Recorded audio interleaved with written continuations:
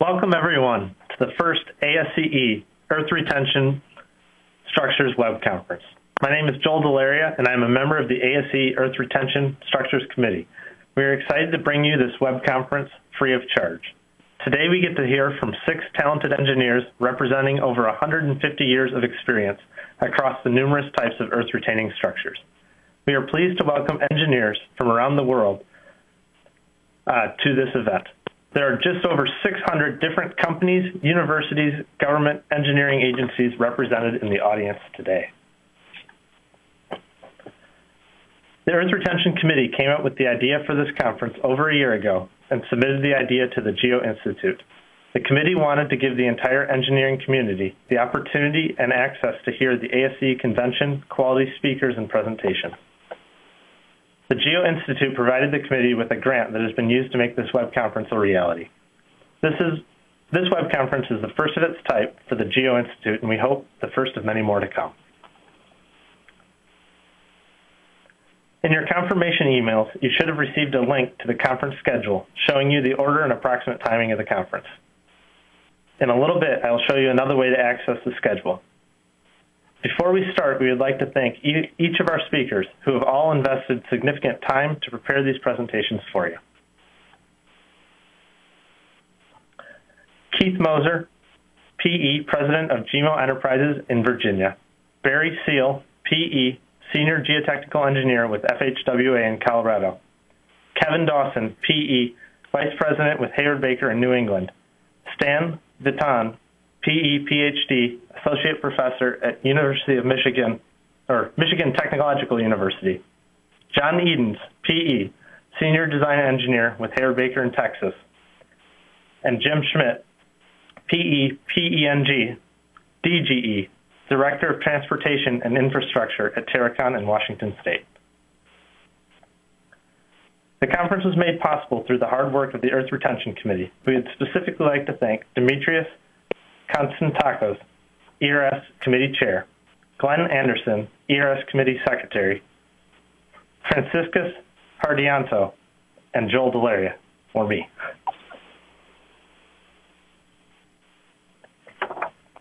Next, we would like to thank ASCE's Geo-Institute staff, Brad Keeler, the Director, Diane Svecker, and Tatiana Lasovia.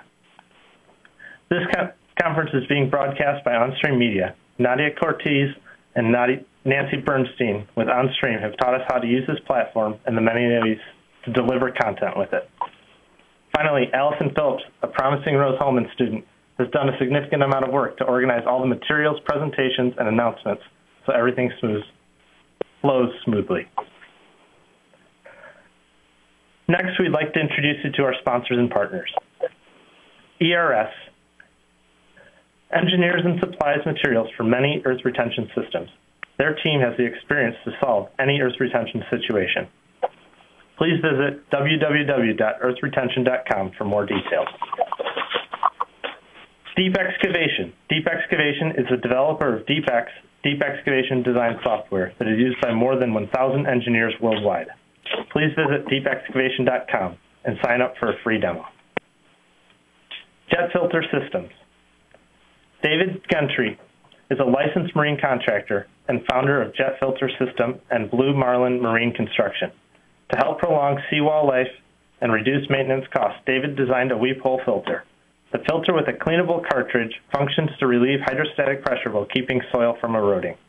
The Jet Filter line has expanded to include ABS, power-coated steel, and stainless steel, and supports different retaining structures such as steel, vinyl, and concrete. David graduated from the Divers Institute of Technology in Seattle, Washington, and is a professional deep-sea diver. Hayward Baker.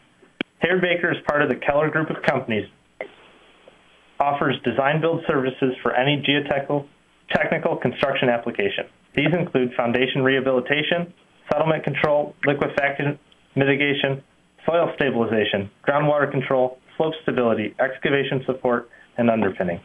Hayward Baker is headquartered in Hanover, Maryland, and works continent-wide from 35 offices throughout North and South America. Visit www.haywardbaker.com for further information. The final portion of the introduction is to share with you the two ways you can interact with the speakers and the main conference team. There are two buttons on the lower left-hand corner of your screen, the Materials button and the Ask a Question button. First, the Ask a Question button. When you click on the button, a text box appears in which you can type a question. Throughout this conference, we will encourage you to ask the speakers questions while they are presenting. The questions will be ranked and sorted during each presentation. At the conclusion of the presentation, the speaker will answer as many questions as time allows. Instead of waiting until the end of the presentation, we recommend that sending in your questions while the presenter is giving his presentation. As a simple reminder, don't forget to hit the Submit Question button. The Materials button contains information you will want throughout the conference. Click on this button and you will find many different resources, including the schedule, sponsor information, links to the conference survey, and the FHWA soil nail manual. About 3 hours after the conclusion of this event, the link used to enter the live event becomes a link you can use to rewatch the event. You will also be able to access all the content in the Materials section of the archived event. Another way to access the conference in the upcoming weeks will be to go to the Geo-Institute YouTube channel.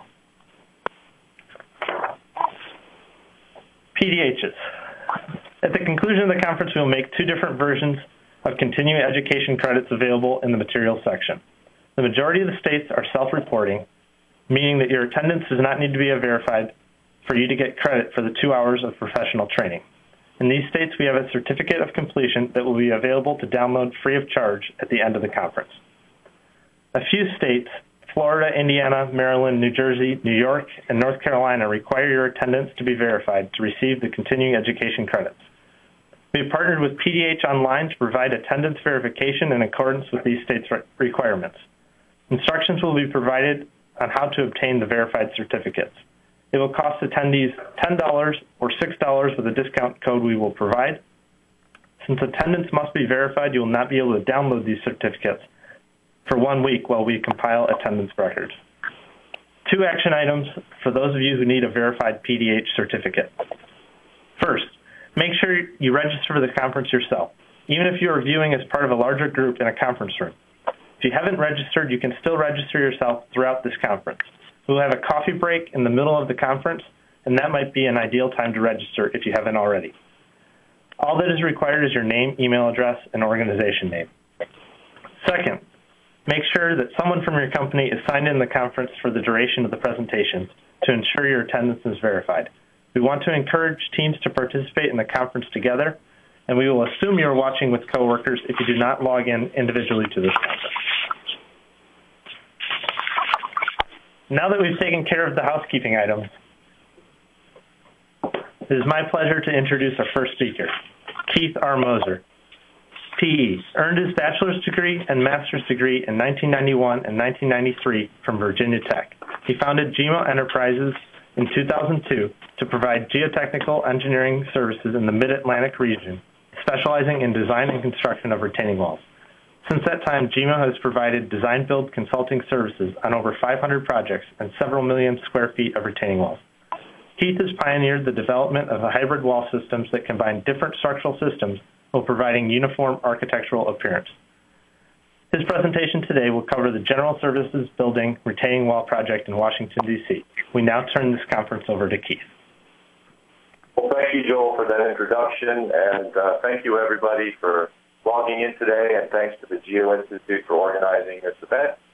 And as we get started on this first web conference, I guess I am the first guinea pig for this new format for presenting, so if you please forgive any glitches we have throughout the day. We will do our best.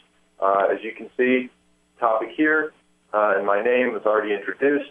To get right into it, construction for this project began in the summer of 2013 and ran through the winter of 2015. Design development took about a year prior to construction. You can see the credits on the right. The project team was extensive to bring all of this to fruition, and I would particularly like to thank Hensel Phelps, the general contractor, who brought me in as a consultant to put forward this design-build solution. There's a little bit of a delay in slide delivery, so forgive me for that. To look at an overall view From north to south of the site, you see Beach Drive, which is part of the Rock Creek Parkway system. Across Rock Creek, we have in the blue shaded area the General Services building, which is underneath that parking deck. The red lines represent two tieback walls, part of the original construction that were installed as to separate the existing slope from the North Road downhill to the General Services building. The yellow line represents the retaining wall that we built, and the orange lines represent a future bus lane and proposed ramps for a garage that is to be built on top of the General Services building. And also the orange line for the bus ramp roughly corresponds to where we had a temporary excavation bench with a temporary soil nail system to facilitate construction. As we go to the next slide, we discuss the project criteria. As I mentioned, the General Services building is going to get additional levels of parking on top, and the original tieback walls were partially failing. There was some stress cracking in the structure of the General Services building, possibly slope movement downhill, and in order to reinforce that structure, the goal was to remove load from the General Services building by building this retaining wall. Also critical is that the aesthetics were very critical because of the Rock Creek Parkway. The Maryland National Capital Park and Planning Commission was requiring that the retaining wall really look exactly like the stone walls that are across the parkway, across the creek. So they specified a system of molding the existing stones on the Rock Creek Parkway wall, a specific section of the wall that they chose, which was then used to create custom form liners for what was originally intended to be a cast-in-place wall. The 42-foot maximum grade separation and 860-foot-long wall originally was designed for soldier piles and tieback. As you can see in this picture here, the tieback wall would have extended above the cut section, so there would have been both cut and fill required for this. Obviously, a soldier pile and cast-in-place wall is expensive. Noise and construction sequence were issues because this is a zoo, and the work would have needed to be done at night, and that would have been very disturbing for the animals. And site access was also difficult, having to bring long piles into the site and deliver them and then install them using a crane. That would have been very challenging, also because the partial cut and partial fill sections of the wall, installing tiebacks above grade, where there's basically just airspace behind the wall, would have been difficult to pre-stress those tiebacks without pulling the soldier piles back into the void, so to speak, not to mention afterwards having to backfill around the tieback tendons. So all of those issues with sequencing and access, not to mention the difficulty of delivering high-quality cast-in-place concrete with the custom forming requirements and all the waterproofing details associated, the project team decided to put forward a value engineering solution consisting of a hybrid soil nail MSE system. The stone options that we looked at for delivering the appearance were first the cast-in-place that was specified. Then we looked at precast, and we actually had a test section of sculpted shotcrete. We eventually chose the precast as the best option. Geotechnical design considerations, obviously soil parameters are important for the geotechnical design. This being a residual soil area, we have very good confidence in the pull-out resistance that we estimated for design, and the stand-up ability of the soil for the natural soils. However, there was a layer of existing undocumented fill, about 10 feet deep at the deepest, underlain by the residual silty sand, weathered rock transition zone, and then anywhere from 0 to 10 feet of competent rock at the bottom. And because of this existing fill, as I mentioned, there was a temporary excavation at the North Road. There wasn't really any stand-up time. So the soil nail contractor, subsurface construction, elected to do a system of micropiles and tiebacks just in that area of the temporary wall in order to account for the inability of the soil to stand up long enough for us to get the work done there.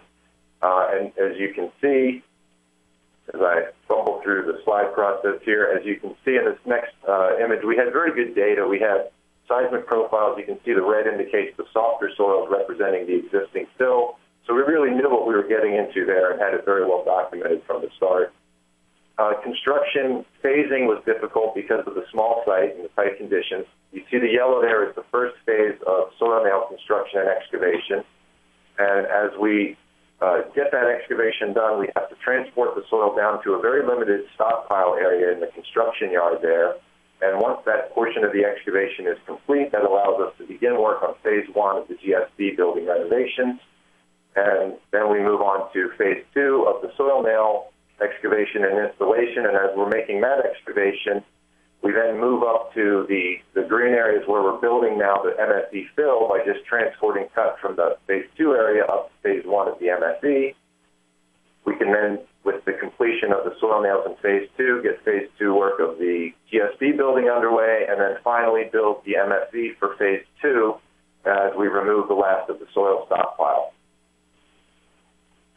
And so, as I mentioned before, unloading of the GSB building was an important consideration in phasing. So we had to demonstrate through all the various phases of construction, all the different stages of soil nail installation, the different loading conditions and unloading conditions. And we did that by a series of essentially global stability analyses and other analyses to show that at each interval of construction, we were unloading really and not adding any load to the existing GSB building, which was the goal of the project.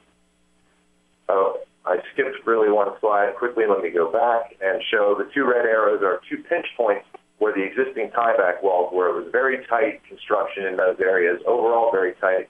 In those areas, very tight. You can see the existing tieback wall on the right and the soil nail work on the left. You can see the guys testing soil nails there in the foreground, the excavator in the background, very tight construction. Here's another view looking from the other end of the project site. And you can see as you zoom in on that yellow wedge up there, that yellow wedge is on top of one of the benches for the soil nails. And you see that skid steer kind of walking around the corner of that pinch point there. So it was very tight, steep terrain, very challenging. And not to mention we had greater than a 90-minute concrete haul. So sequencing and phasing the construction was very critical not only to the design but also to the control of the finished project. Load combinations, obviously earth pressure and surcharging for the geotechnical portion. We also had a temporary load of a 150-ton crane that was located directly on top of the MSE, right behind the wall face. So that was a huge load that we had to account for installing the precast. And then the future bus lane and ramps that were going to be going in, all loading the soil nails and the shotcrete and the MSE. In addition to that, earthquake and wind loading and the various appurtenances attached to the wall. So the structural precast, really veneer, could attach to the shotcrete and be able to resist potential earthquake loading, wind load actually sucking the panels off of the wall, and the various appurtenances attached to the wall. Next here. Sorry for the delay. So with all of those various structural load combinations, there was quite a lot of calculation involved in all of the various details, temporary and permanent loadings, the ramps, the surcharges, load and resistance factor design for the various conditions, and all of that. So there was quite a lot of analysis involved. And so we see the typical section with the MSE on top and soil nails on the bottom. Green in this picture represents the precast with a red airspace, and yellow as the shotcrete section. We had mostly MSE with soil nails, all MSE where possible, and low-height CIP walls where it was economical. So in this photo, you see a cantilevered yellow cantilever concrete wall, red airspace, green precast. Connection details, you see the green shading shows the footing connection, very much like tilt-up construction, and the yellow shows the connection to the shotcrete. And so at the footing, you have the red showing the embedded plates in the footing and in the precast. Yellow is the shim stack, and green is the weld strap. And the next slide, we have the precast to shotcrete connection. Yellow is the shotcrete, red airspace, green precast. And the detail in the shotcrete, yellow is the weld plate with two options for anchorage. Green is a typical Nelson stud. Red is a bent bar. I like the idea of the bent bar because I was concerned about shotcrete consolidation behind these plates in that blue zone. The contractors chose the Nelson studs because that's what they were used to, and it turns out we did get consolidation problems. So we had to pull test all of the weld plates to make sure that we had the loads. The loads weren't very heavy, but we did have to pull test them to make sure they would perform. And so on the precast side, you see yellow representing a studded angle at the back of the precast with the red weld strap over to the weld plate in the shotcrete. The back of the precast, we have blue representing a water stop, purple is the shim stack, and green is masonry mortar. And then as the construction sequence, so the bottom panel is welded to the footing and then to the shotcrete, and then subsequent stacked panels go up the wall, welding to the shotcrete connection detail that I showed previously. The MSE detail, you can see again the green as the precast, yellow is the shotcrete, and the red represents the connection of the shotcrete to the MSE. The earth pressures are all handled by the MSE system itself, but we had to connect the shotcrete to the MSE, and we did that by embedding epoxy-coated rebar into the backfill with a hooked bar at the front that would then be encapsulated in the shotcrete to resist the wind and earthquake loads there. And so as we move on to the different wall elements you see in this picture, we have representing 543 permanent soil nails, 6 rows, 5-foot bench height, 15 to 35 feet long, designed for 6 inches conservatively, and the contractor load tested and was able to reduce that to 4 3/4, double corrosion corrected nails, 21,000 square feet of shotcrete for the soil nails, 8 inches thick for the soil nails, 5 inches at the MSE. You can see in the photo, red represents the weld plates, blue is the soil nail heads, yellow is the drainage boards, and green are the soil nails that have been installed. And this is just a layout view showing one segment of the wall with all the soil nails. And if you'll notice that they follow along the grade of the site, and that's important later when I talk about the MSE work. As we move to the next slide, also transition, you can see in this slide, it's coming up slowly on my screen. That's a view of the completed soil nails. And let me go to the next slide, and we have, behind the yellow, you see the temporary soil nail wall. And in front, you see the permanent shotcrete and soil nail wall. That red zone is where we're transitioning from soil nail shotcrete to MSE shotcrete. The MSE has yet to be built there. So we were concerned about making sure we had good transition at that joint, so to speak, a major cold joint, construction joint. So we had dowels at the top of the shotcrete section there so that we could get a good tight joint at that location.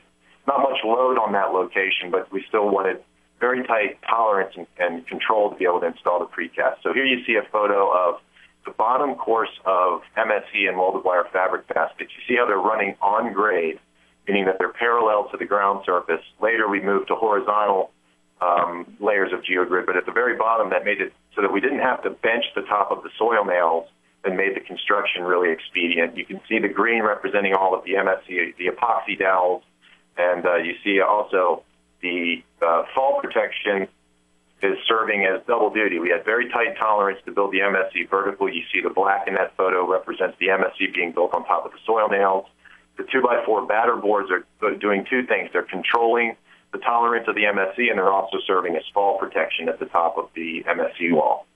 Now you see the footing at the bottom, basically a leveling pad. You see the red squares representing the embed plates that are welded onto the footing, and that vertical yellow line is a drain running from the gravel zone that's at the bottom of the MSE, at the back of the MSE, in order to keep any kind of water seepage issues from getting into that airspace and causing corrosion. And this next photo, you can see one of the smaller areas with the cantilever concrete footings where the wall really wasn't very tall and there was really no room to do MSE. You also notice the precast. You have the beginnings of the paint that's being applied. It was a multi-stage painting process, and it was very intricate and very expertly done. Now the precast erection, you see the crane up on top of the MSE, very rapid installation.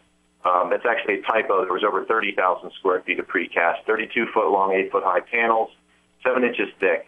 So they said rapid installation, and this toothed shape that you see at the bottom of the panel on the trailer allowed us to mask the horizontal joints so that it didn't look like precast. It looked like a masonry stone wall. And as you can see, the finished product is very attractive with the custom painting, all of the caulking and mortar in place, capstone and railing, and the stairs attached to the wall. And as you can imagine, with that kind of quality control, it is important that we have very tight inspections. And this being the National Zoo, we were able to utilize the local population in order to facilitate our quality control. This one, the 2016 Washington Builders Conference Craftsmanship Award for Precast Concrete and Specialty Painting, and that was due to the high-quality craftsmanship and, of course, the local inspectors that we were able to retain to make sure that everything was done to spec. Thank you very much, and we'll take any questions now. Thank you, Keith, for the excellent case history. Congratulations on the 2016 WC Craftsmanship Award. After each presentation, as a reminder, we'll have a brief time for questions. I'll just show you the slide one time. You can ask questions at the button on the lower left-hand corner of your screen. With that, we'll turn it back over to Keith so he can answer a few questions for you. Okay, thank you. The first question that asks, in design, how did you include or account for the deformation of the MSE wall and determination of construction tolerances, given that the tolerances were very tight? Well, it's important when building one of these MSE walls that you use gravel directly behind in the zone of the welded wire fabric forms and where the wrap is installed. If you use gravel and have very good compaction of the gravel and compaction of the soil behind, you're able to manage that tolerance lift to lift, and there really shouldn't be much movement post-construction. It was only about 10 feet of MSE anyway, so there wouldn't be much movement to begin with. We had that extra airspace as to give us a little bit of float, and the batter boards that I showed previously. Okay, so I think the next question that I have is, what software did you use for stability analysis? I used G-Stable software by Gregory Geotechnical Services to do most of the global stability analysis. Some hand checks myself to do kind of base sliding analysis. Well, I say hand checks. I really need spreadsheets, and then the rest of it I use just spreadsheet calculations using ACI. Requirements for concrete. Next question, what factor of safety did you use for slope stability analyses given the short-term nature of the construction? Well, actually, we used 1.5 as the global stability factor because even though the construction was short-term, the wall is permanent. It's going to be there. It's going to be supporting an active road, active bus ramp, and future ramps to this parking garage. So we used factor of safety of 1.5 for global stability. And I guess that, I think, was the last question. The 90-minute concrete haul, the concrete was not dry batched. We did not have any water added to the site. We did use a little bit of some additives to control the set in the colder weather, but it wasn't too much of a problem for us. And I think that's the last question. Thank you all very much, and I look forward to hearing the next presentation. Thank you very much, Keith, for your presentation. Sorry for all the questions that we were not able to get to. Throughout this conference, we're going to briefly reintroduce you to our sponsors. Hayward Baker is part of the Keller Group of companies and offers design-build services for any geotechnical construction application, including foundation rehabilitation, settlement control, liquefaction mitigation, soil stabilization, groundwater control, slope stability, excavation support, and underpinning. Hayward Baker is headquartered in Hanover, Maryland, and works continent-wide from 35 offices throughout North and South America. Visit haywardbaker.com for further information. With that, we move on to Barry Siel. Barry Siel, PE, is a senior geotechnical engineer with the Federal Highway Administration in the Resource Center in Lakewood, Colorado. Barry has 32 years of experience, 29 with FHWA, and has been working with the design and construction of soil nail walls for 15 years. There's a link to the FHWA soil nail manual in the materials section that Barry will be discussing. We now welcome Barry and his presentation covering advances in soil nail design and construction. Thank you very much, Joel. In 2015, FHWA published a new geotechnical engineering circular called GEC7 Soil Nail Wall Reference Manual. This manual is an update of our 2003 version of the GEC7 and it will serve as a reference manual for the new NHI training course. Last week, we held the pilot for this new training course, and it will be available for order through NHI later this fall. The purpose of this presentation is to discuss the major updates in the 2015 version of GEC7 as compared to the 2003 version. The first update is the introduction of a framework for the design of soil nail walls that takes into account the safety factors used in allowable stress design while integrating load and resistance factor design principles and terminology. The second update looks at recommended considerations for the use of hollow bar soil nails. With allowable stress design, the goal is to make sure that the allowable resistance is greater than the sum of the loads. This places all of the uncertainty on the resistance side of the equation.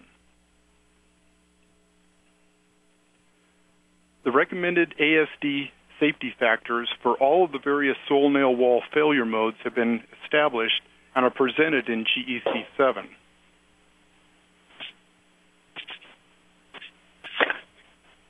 With load and resistance factor design, the uncertainty is associated with both sides of the equation by applying both load factors and resistance factors. The LRFD equation can be rewritten to calculate the capacity to demand ratio, with the goal being to achieve a CDR as close to 1 as possible, but not less than 1. For soil nail wall design in LRFD, the limit states that need to be considered are strength, service, and extreme, and the loads that need to be considered are permanent, transient, and seismic.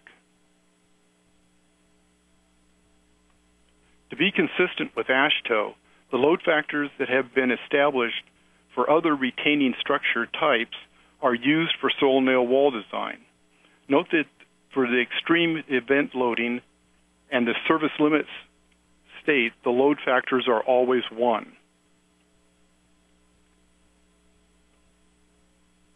For permanent loads, the load factor depends on the type of loading, with maximum and minimum load factors depending on whether the load is stabilizing or destabilizing, respectively.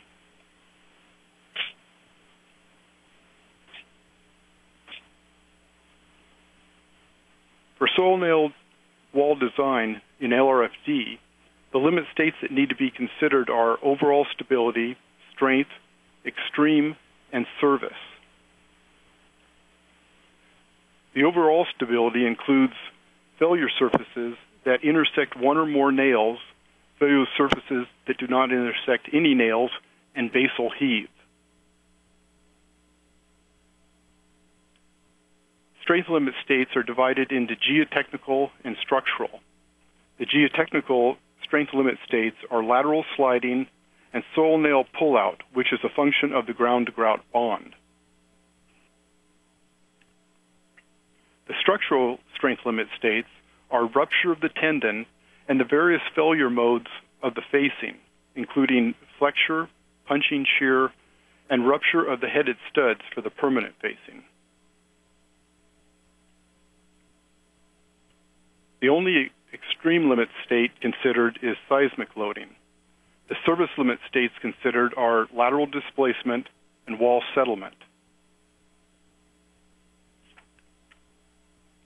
The resistance factors used for soil nail wall design are consistent with AASHTO, but not necessarily the same as values currently in AASHTO for other retaining wall types. In the 2015 GEC7, a procedure is presented that allows the designer to verify resistances in an LRFD platform using load factors from AASHTO and results from ASD-based limit equilibrium slope stability analysis. The resistance factors for LRFD are presented in GEC7 and were derived to be related to related to AASHTO load factors, 2, comparable with, but not necessarily equal to, the resistance factors presented in AASHTO for other retaining structures, related to ASD safety factors provided in the previous version of GEC7 so as to fit with past practice, and 4, consistent with the minimum required frequency of soil nail testing. The next few slides show examples of how this was done. For overall stability, the load factor is 1.00. From the load factor ASCE table that we saw earlier, the back-calculated resistance factor is 0.65. This gives an equivalent safety factor of 1.54, which is a little more than the ASD safety factor of 1.5. Therefore, for overall stability, the LRFD design is more conservative than the ASD design. This difference in conservatism can be attributed to ASCE practice that load and resistance factors are multiples of 0.05, and that back-calculated soil nail wall resistance factors were selected such that the results were no less conservative than the ASD design. For soil nail pullout, the ASCE load factor is 1.35 for vertical earth pressure for walls, and the back-calculated resistance factor is 0.65. This gives an equivalent safety factor of 2.08, which is more conservative than the ASD safety factor of 2.0. This example is for tension in the tendon. The ASCE load factor is 1.35 for vertical earth pressure for walls. The back-calculated resistance factor depends on the grade of the steel. For lower strength tendons, the back-calculated resistance factor is 0.75, giving an equivalent safety factor of 1.8, which is the same as for the ASD safety factor. For higher strength tendons, the back-calculated resistance factor is 0.65, giving an equivalent safety factor of 2.08, which is more conservative than the ASD safety factor of 2.0. For the service limit state, the ASCE load factor is 1.00. The movements considered are lateral and vertical wall displacement, which is typically greatest at the top of the wall face. In GEC7, presents a simplified, empirically based procedure to estimate these movements as a function of soil condition and wall height. But the wall displacements are dependent on other factors as well, as are shown here on this slide. Soil nail walls are designed in ASD using available computer programs. The results from these programs can then be verified in the LRFD platform using established ASCE load factors and resistance factors that are calibrated to ASD to check that the CDR is 1.0 or greater. The second update in the 2015 GEC7 looks at considerations for the use of hollow bar soil nails. These recommended considerations deal with installation procedures, estimated bond strength, appropriate corrosion protection, and soil nail load testing procedures.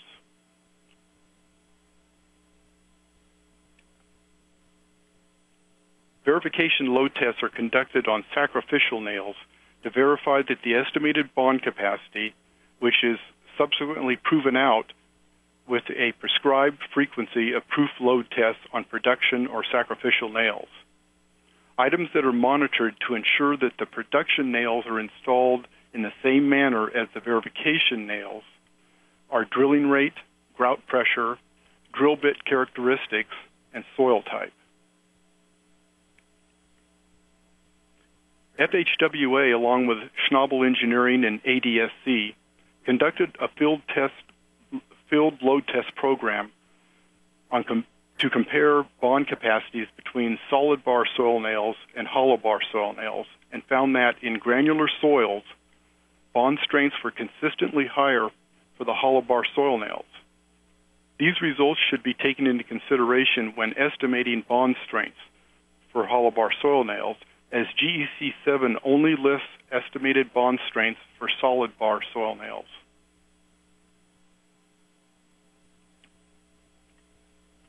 For the solid bar soil nails, there are 3 classes of corrosion protection.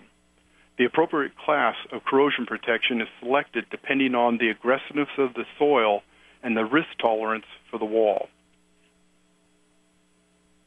For hollow bar soil nails, Class A and Class B corrosion protection are not feasible due to the installation method, which precludes encapsulation and can seriously damage any type of coating, whether epoxy or galvanizing or any other type of coating.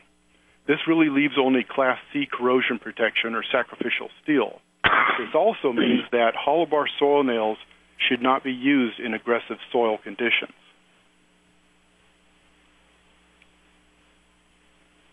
Verification and proof testing requirements for hollow bar soil nails are the same as for solid bar soil nails. The issue is how to provide the required unbonded length with a nail that is fully grouted during installation.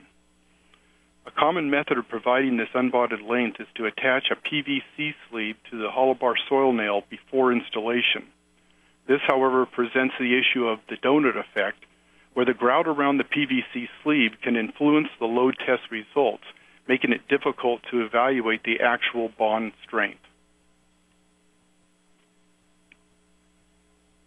GEC7 provides recommendations for all of these hollow bar soil nail issues, but ultimately leaves the decision up to the wall owner to determine how to inspect the contractor's hollow bar soil nail installation operations, how to specify corrosion protection, and how to conduct load tests.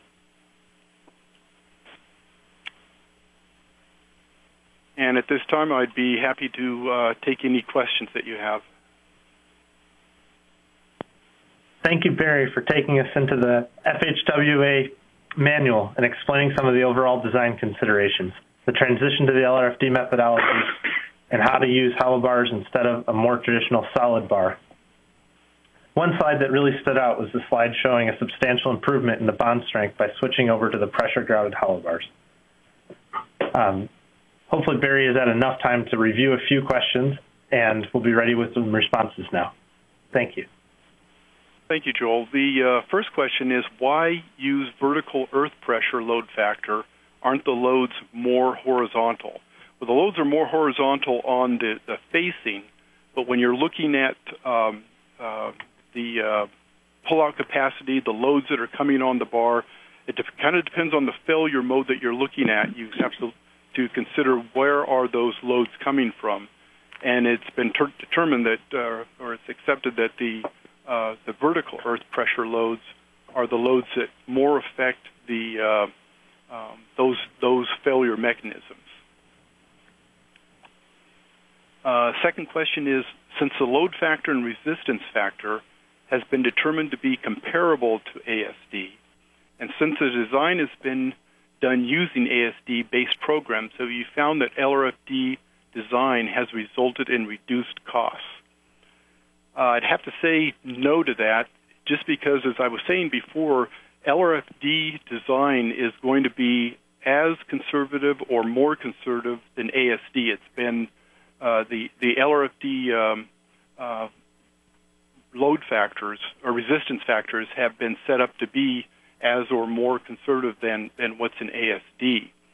And remember, they are all back calculated from ASD. We don't have any load factors that have been calibrated from load tests. There has been some efforts to do that. There was a report that was developed that tried to look at or develop resistance factors for the pull-out capacity of soil nails. The problem there was twofold. One was the tests that were used for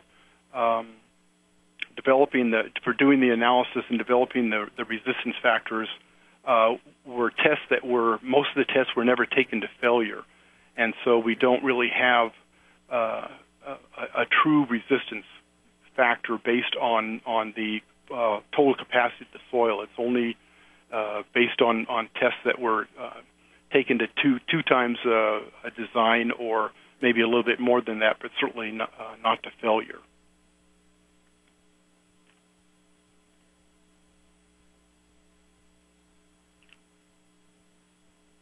Joel, are there any other questions?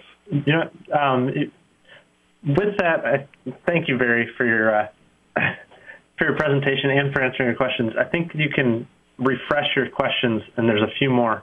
We probably have time for 2 more questions. Okay, yeah, I see. Okay, how do you think hollow bar soil nails should be tested? Drilled over the free length is what it says.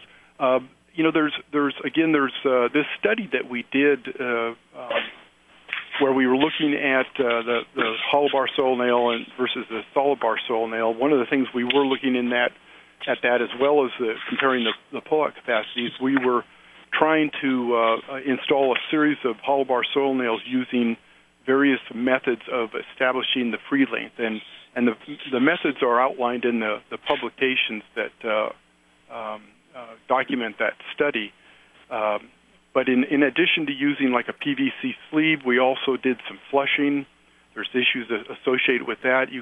We also use a method where we would case part of the hole and then flush out inside of the casing.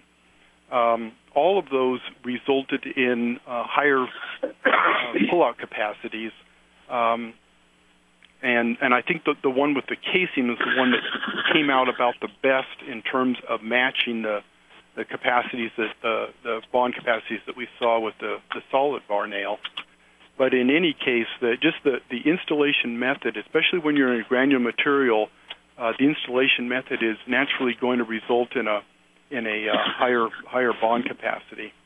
I think the main thing to do as an owner when you're trying to decide which test method you should use or how you should establish that free length is to look at the results that are in those studies that were done, see how that the various installation methods or the various methods used to establish the free zone affected and the test results, and to what extent it affected the test results, and take that into consideration when you're looking at the results from your tests.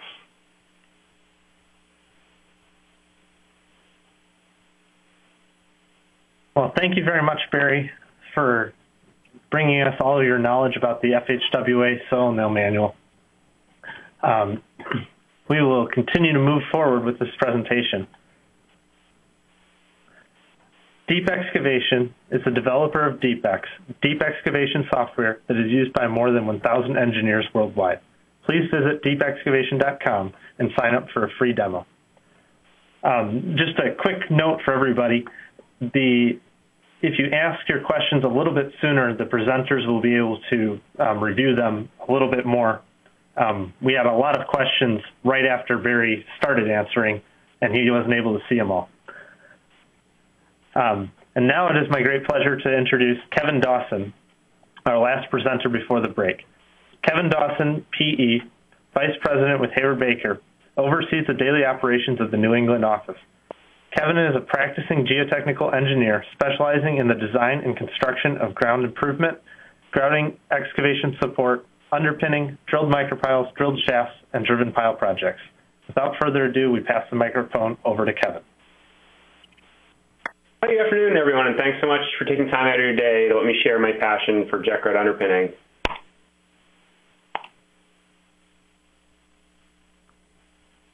So today I wanted to spend the majority of the time we have together focusing on 2 case histories, but for the benefit of the audience members who may not be familiar with jet grouting, I'll briefly discuss the jet grouting process along with the risks that pertain to the use of jet grouting for underpinning applications.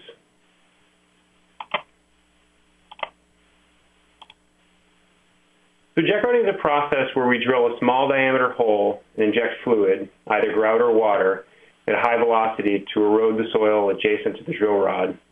A portion of the soil is replaced with cementitious grout, yielding a product we refer to as soilcrete.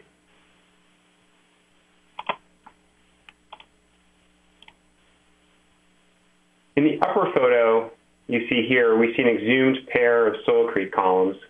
One column is vertical and one column is battered. Both the columns were installed from that same drill annulus to create a segment of an underpinning wall. Each segment is typically 3 to 4 feet long and is dictated by the soilcrete column diameter. Overlapping segments or slots are installed to create a continuous mass of soilcrete below an existing building wall. In the lower photo, we see an exhumed half column. Occasionally, it's desirable to install portions of columns in cases where we provide underpinning to structures to facilitate construction that is directly adjacent to the edge of the existing footings. Installation of half columns for the front vertical column can minimize the required removal of surplus soilcrete mass. This is a depiction of what we build from the design perspective. As you can see, the mass of soilcrete below the footing is shaped intentionally very much like a gravity earth retention wall. Because the back of the soilcrete mass is battered, the earth pressure resolves into vertical and horizontal components. The vertical component helps to resist the overturning and sliding, increasing the efficiency of the system. In cases where the mass of soilcrete alone can't suitably resist the overturning and sliding forces, tiebacks can be installed to add external restraint. In some cases, providing external restraint in lieu of adding soilcrete mass can be the most efficient overall system. Here we see an 18-foot tall gravity underpinning wall. In this project, the building load provided a sufficient pinning force to facilitate the 18-foot cut without external restraint, using 1 vertical and 2 to 3 battered soilcrete columns per underpinning slot.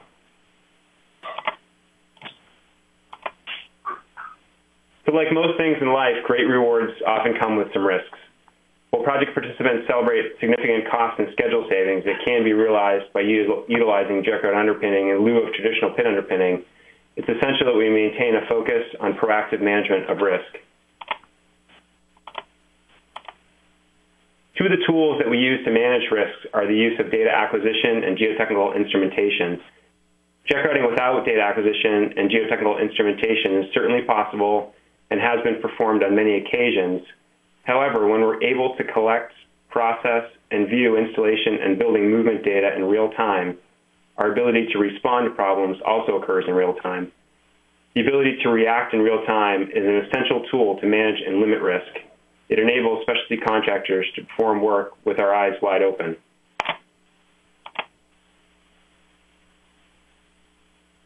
So now we'll transition to the presentation of the 2 case histories. The first case we'll review is the MIT Nano Enabling Project in Cambridge, Massachusetts.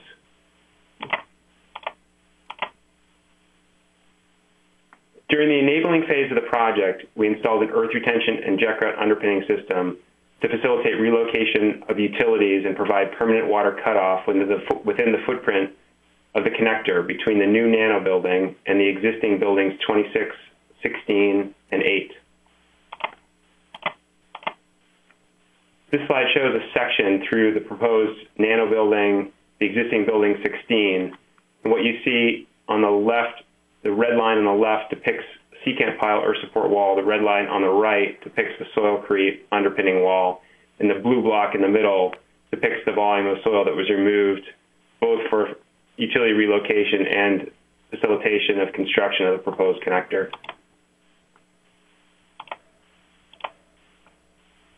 So at locations clear of existing utilities, where underpinning of existing structures was not required, we installed a secant pile wall earth support system. And at locations where the secant piles could not be installed due to existing utility conflicts, and at locations where underpinning of the existing structure was required, jet grouting was performed. We installed a total of about 75 secant piles, each 30 to 45 feet long, and 50 jet grout columns, approximately 25 feet long. The next 3 slides show sections through the earth support and underpinning systems. The sections are presented sequentially, starting with Section A, that's at the right-hand side of the slide you see now. Section B is at the middle of the slide, and Section C is at the left.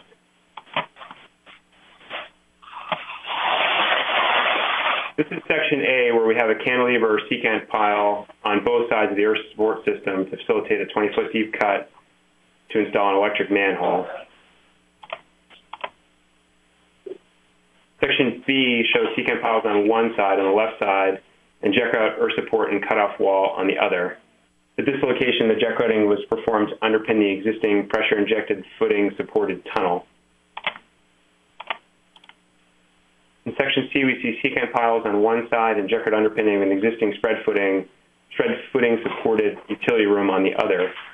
And just note that in all of these sections, the secant piles and jet grout underpinning column length was dictated by the groundwater cutoff requirement, not necessarily system stability.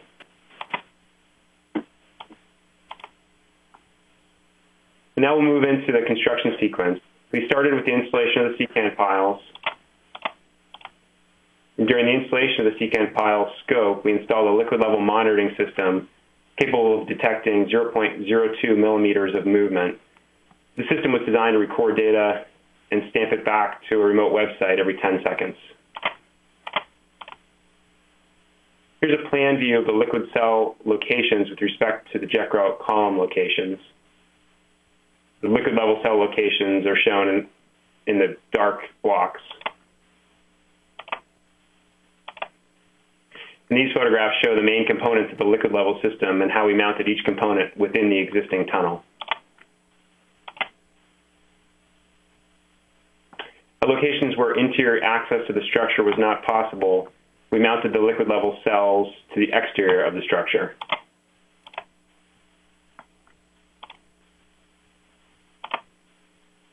After installing the monitoring system and mobilizing the jet grouting equipment, we installed confirmatory test columns and commenced production jet grouting.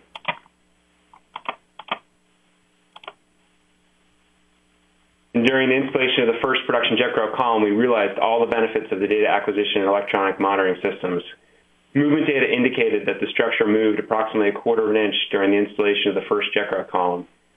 The data acquisition from the jet grouting rig indicated consistent efforts to stroke the drill hole, which can be an indication that temporary loss of spoil return was occurring. Although the realized movement didn't exceed the specified project threshold value of 1/2 an inch, we terminated the jet grouting operation for the remainder of the shift. Armed with the movement data and the acquired rig data, we were able to review the installation procedure and develop remedial methods to manage the risk of the structural heave. After mending the jet grouting tooling with a hole reamer and revising the procedure to include drilling of relief holes and pre-cutting, production work resumed the following shift.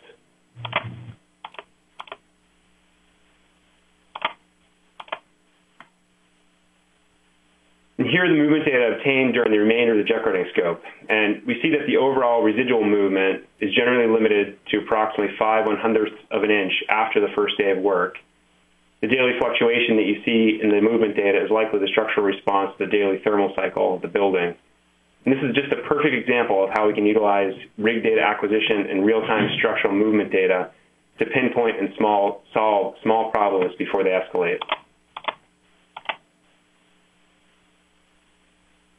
The following series of slides walks us through the movement data acquired during a typical production day on the project. On the example day, we installed 4 columns.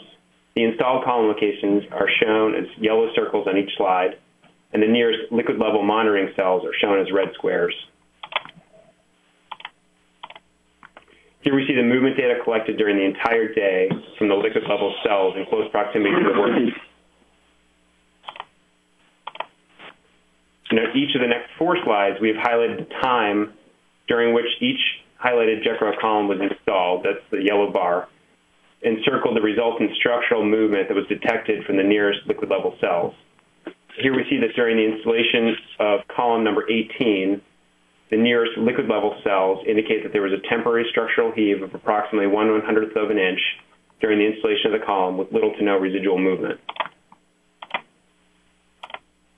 We see similar structural response during installation of the remaining 3 columns. Here's column 21, column 24,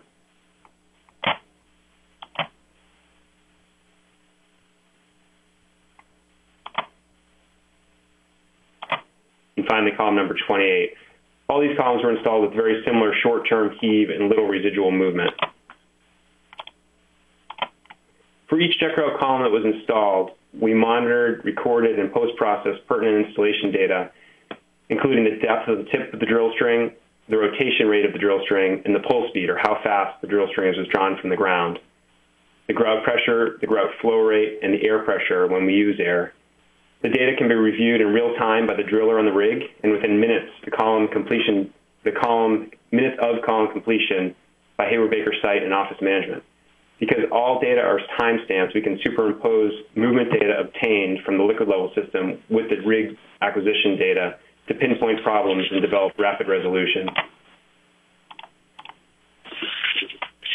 And here's the finished product. At the end of the day, we have secant piles on the left side of each photo, and you see a duct bank running across the top of the hole. Below the duct bank is a soilcrete mass that was used to seal between the secant piles on the left and the right of the duct bank.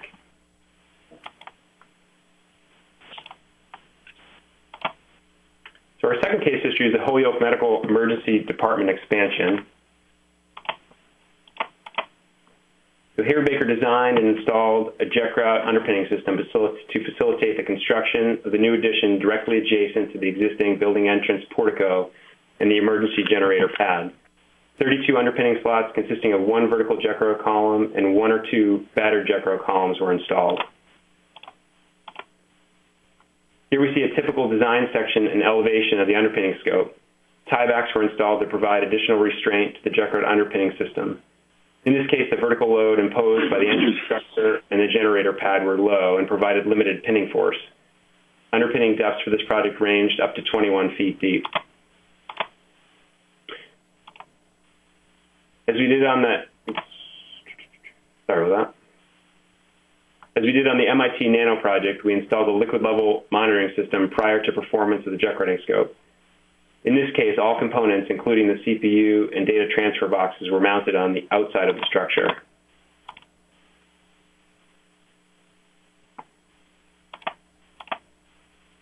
On all jet grout underpinning projects, we typically install sacrificial pre-production test columns to confirm the assumed column installation parameters are correct. And here we see the tops of the exhumed sacrificial test columns.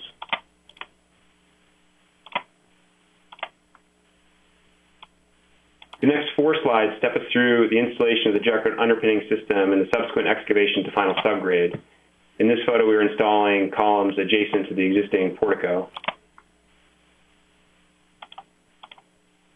After installation of the soilcrete columns, the site was partially excavated to facilitate installation of the tiebacks we are installing in this photograph. And here we see the final excavation to subgrade with soilcrete mass and tiebacks installed. This is another view of the final excavation subgrade with the underpin emergency generator above. So the following 15 slides are a series of still shots from an animation we created using the settlement monitoring data viewer. The software enables integration of installation data, location, and time with the collected settlement data. The data integration and visualization software offer a unique way of viewing and presenting data to internal and external project stakeholders. So when I was first notified that I would have the opportunity to present this project today, I was most excited to share the animations developed during the course of this work. But unfortunately, we can't show embedded animations, so we'll have to live with the series of still shots. So in each of the subsequent slides, you'll see some green columns being installed that represent installation of jet grout columns. And you'll also notice that the black boxes that represent the locations of the liquid level cells, the data within the box is changing. Those are real-time updates at that particular time snap for the liquid level system.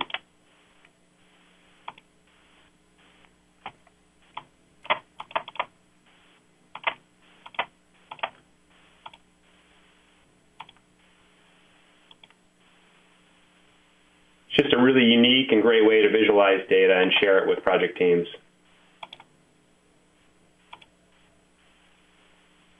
So here we see the more traditional settlement monitoring data collected during the course of the project from all the liquid level cells.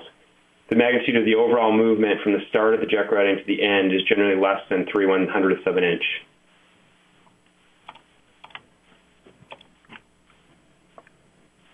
So here we'll wrap up. So hopefully I provided a rewarding, although quick overview of two recent successful jet grout underpinning projects where we've used geotechnical instrumentation and rig data acquisition to successfully manage inherent risk of jet grouting.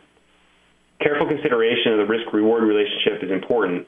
Remember, with reward comes risk. Recognize it and actively manage it to generate the best overall project outcome. Electronic monitoring enables specialty contractors to better manage risk and react to problems in real time, reducing or eliminating slow response times that lead to large problems. Jet grouting is a very powerful tool that can be used in many applications, but not all. Each project has a unique risk profile, and techniques should be matched with the project to limit the overall risk. We encourage early collaboration to ensure best outcomes. So thanks to all of you for your time today, and I hope the taste of jet grouting has left you with a desire to learn more and that you all soon have the opportunity. So with that, I'm happy to move on to questions. Thank you very much, Kevin. I think we'll take time for 3 questions, and then after that, we'll have a few brief announcements, and we'll transition into a break. With that, Kevin, would you like to begin answering a few questions? Sure thing. The first question is, what is the maximum period that the support can stay safe? Really, the answer to that is it depends on your environmental conditions. So soilcrete can flake and freeze-thaw cycles, but aside from that, it can stay open as long as it needs to. And we've done permanent work in interiors of buildings where the face of the soilcrete is faced with either gunite or shotcrete, and it's the permanent underpinning and earth support system for a structure. So it's really limited by the exposure, the environment of the exposure. The second question is what software was used in the design. So like most other geotechnical design problems, multiple software platforms can be used. Even within one company, many different engineers may use different softwares. We tend to use CT shoring in New England, develop our earth pressure, and we use various other calculations either in-house or developed ourselves. So it's the main platform we use is CT shoring. The next question that's here is, what's the maximum diameter shaft you can achieve with jet grouting? The answer to the question is really depends on the system. So there are multiple jet grouting systems that are available on the market, each with target diameters. When we limit the question specifically to underpinning, the goal is to limit the geometry somewhere between 3 and 4 feet. And the rationale for that is you don't want to undermine a portion of a footing much longer than 4 feet. You want to maintain the same regimen that you would use for traditional underpinning. We do have jet grout systems that are designed for much larger diameter columns. Traditional double system jetting, we typically target 6-foot diameter columns. Superjet columns, which is a variation of double jetting, can achieve column diameters of 10 to 12 feet. Joel, would you like me to take another question, or are you good there? I think we're all set. I just couldn't get meat off fast enough. Thank you very much, Kevin. That was an excellent presentation, and it's amazing how far real-time monitoring has come in, say, the last 15 years. With that, we're going to just remind you once again who our sponsors are. We have ERS. ERS engineers and supplies material for many earth retention systems. Their team has experience to solve any earth retention situation. Please visit earthretention.com for more details. Jet Filter Systems. David Gentry is a licensed marine contractor and founder of Jet Filter System and Blue Marlin Marine Construction. To help prolong seawall life and reduce maintenance costs, David has designed a weep hole filter.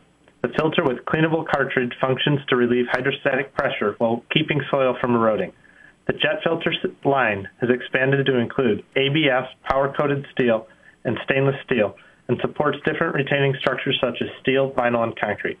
David graduated from Geo-Institute of Technology in Seattle, Washington, and is a professional deep-sea diver. Deep Excavation is the developer of deep excavation design software that is used by more than 1,000 engineers worldwide. Please visit deepexcavation.com and sign up for a free demo. Hayward Baker, part of the Keller Group of companies, offers design-build services for any geotechnical construction application. These include foundation rehabilitation, settlement control, liquefaction mitigation, soil stabilization, groundwater control, slope stability, excavation support, and underpinning. Hayward Baker is headquartered in Hanover, Maryland, and works continent-wide from 35 offices throughout North and South America. Visit haywardbaker.com for further information. And the last slide is a reminder for those of you who need attendance verified PDHs that you should make, and you have not signed up yourself, perhaps another person in your company did, please sign up during the break so that we can make sure to get your attendance and send it on over to PDH Online. With that, we're going to take a break until 1:20 Eastern Time, and we will begin promptly at 1:20. Enjoy your break. We welcome everyone back to the first ERS web conference. Over the break, we had a few quick questions. A few people were unable to click a few of the links that are available in the materials section. The links work on the majority of computers. If yours does not work, a solution is likely that you can copy the link and paste it into your web browser as opposed to clicking on it directly. And then last, the PDHs will be up and available by the end of the presentation. With that, it is my pleasure to introduce to you our next speaker, Stan Vitton. Stan is an associate professor at Michigan Technological University in the Department of Civil and Environmental Engineering. He has 8 years of industrial experience with the Shell Oil Company. While at Shell, Dr. Vitton was the engineering manager of their subsidiary, the R&F Coal Company, and a senior mining engineer on mining projects across the United States. Dr. Vitton has a bachelor's and master's degree from Michigan Tech covering geological and mining engineering. He also received a PhD in geotechnical engineering from the University of Michigan. We will now travel through the history of ERS design with Dr. Vitton. Thanks, Joel. I appreciate the ability to be able to talk to you all. So my title is Are Hand Calculations Still Used? So talk about why I'm doing it, the motivation, talk about the sheet pile design examples we decided to use. And then the main part of the talk is going to be called Lessons Learned, and I want you to highlight the question marks and the statement, the devil's in the details, and then I'll have a conclusion.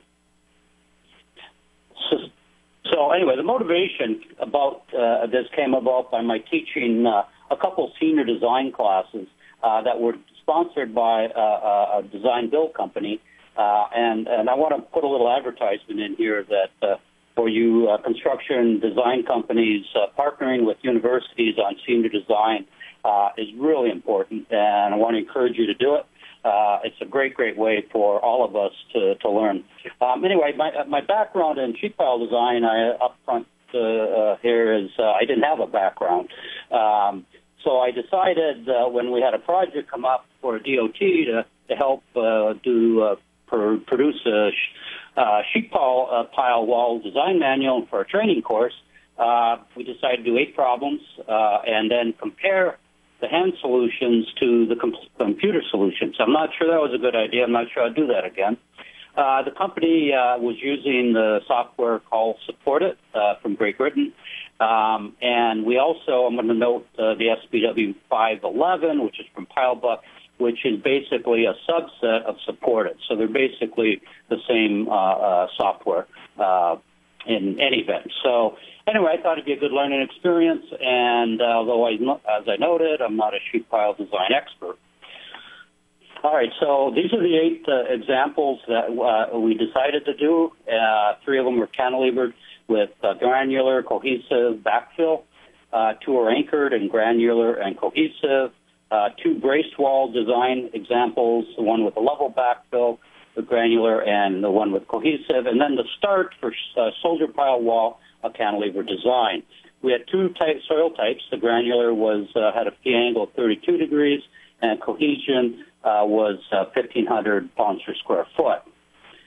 So that was the start. That's how the project started. And I'm going to also talk briefly about my resources. Again, I had not taught foundation design. My background, as Joel noted, is more geological and mining related, but the U.S. Steel Sheet Pile Manual, the 1984 edition, the California DOT Trenching Shoring Manual. I want to make a point here that used the 1990 and revised 96. I didn't use the 2011 because I didn't have it when I started. I wish I had.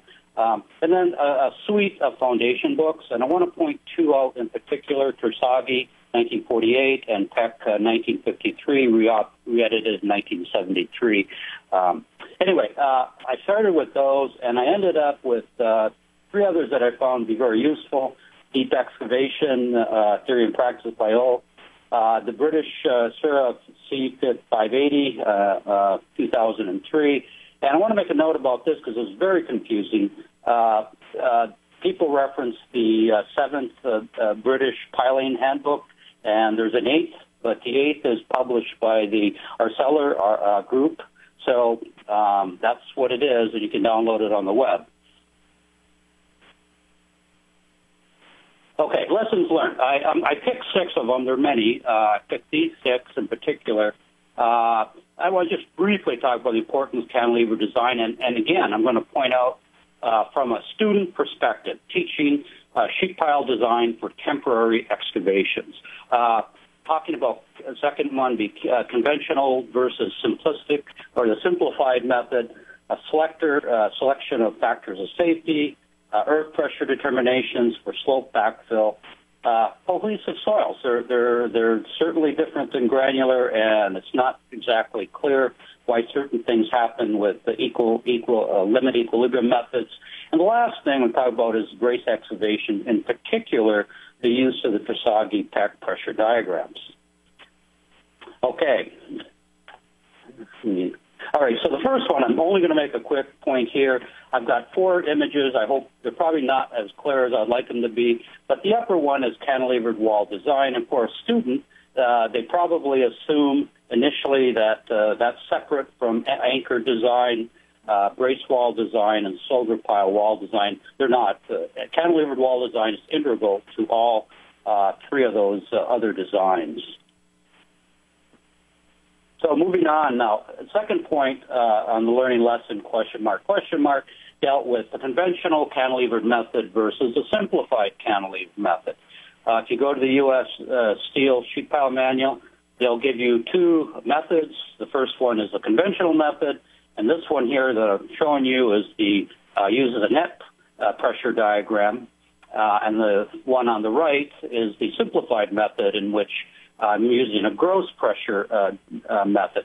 The conventional method, basically, you end up with 2 unknowns and 2 equations, and in the simplified method, you eliminate the second equation by replacing the stresses, the pressures at the bottom by a resultant load, and when you take the summation of moments, a lot of things cancel out, you're left with 1 unknown.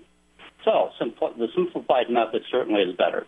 When I started this project, I had the 1996 Caltrans DOT, and I read a sentence in there, and I suspect I misunderstood it when I read it, but it said the simplified method is useful in the initial design of cantilevered sheet piling in homogeneous granular soils, but the conventional method must be used for final analysis. Okay, but what I found was trying to solve anything with multi-soil layers, adding additional loads, surcharge line loads, foundation loads. I ended up with very, very complex equilibrium equations that were really difficult even in MATLAB to solve, and this manual was not meant to utilize a program like MATLAB. Although there are other methods, there are ways to simplify that.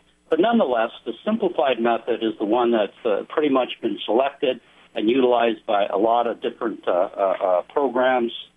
I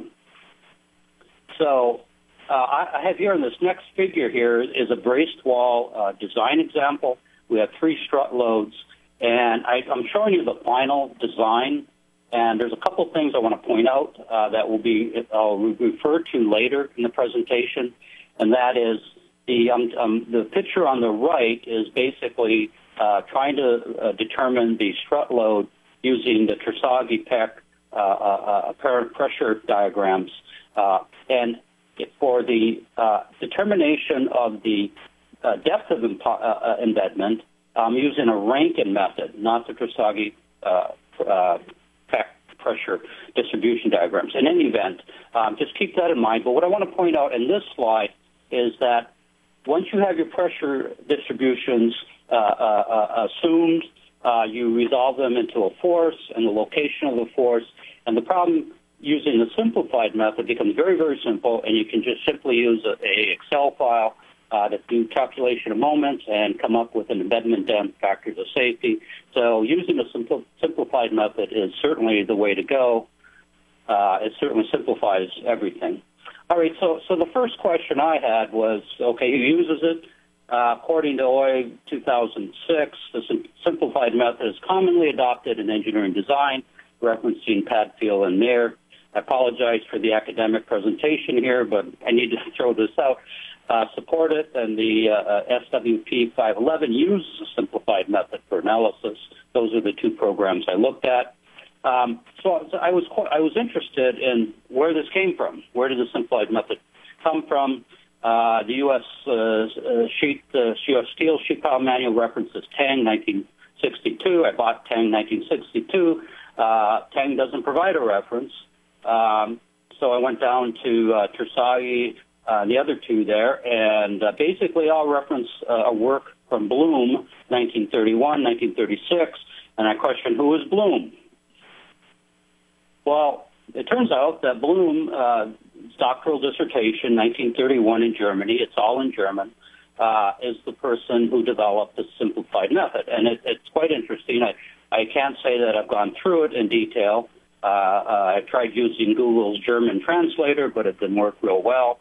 Nonetheless, I did put a figure in the right-hand corner of the figure of this slide that you're now looking at, and basically the figure 1.2, and I apologize, I didn't really explain how the simplified method works. I'm assuming you know, but in that method, you come out with a depth.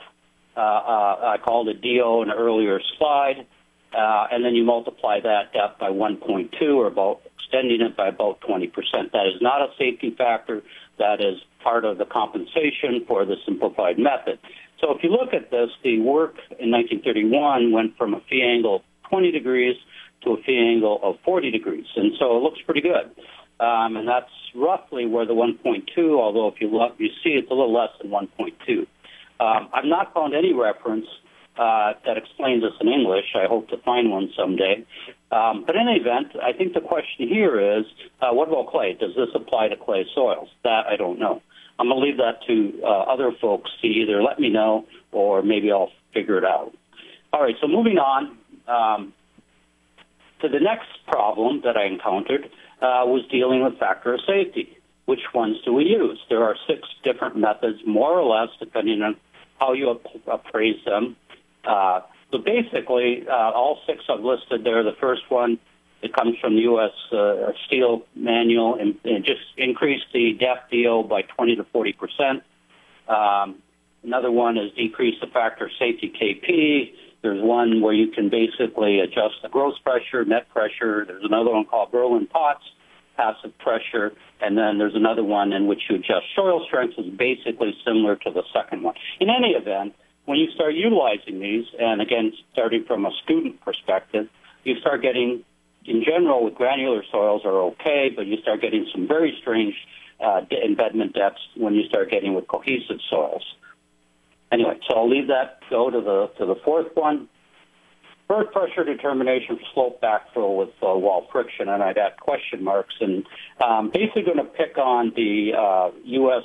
Sheet Pile Manual, their first example, in which they have a level backfill, granular soil, the angle 35 degrees, and I'm not sure if you all can see the values there, but they, in the manual, explain Rankine and they explain Coulomb, and then they discuss the issue of wall friction, and then they apply other methods with slope backfill utilizing a log spiral or a Karatz-Kursel method.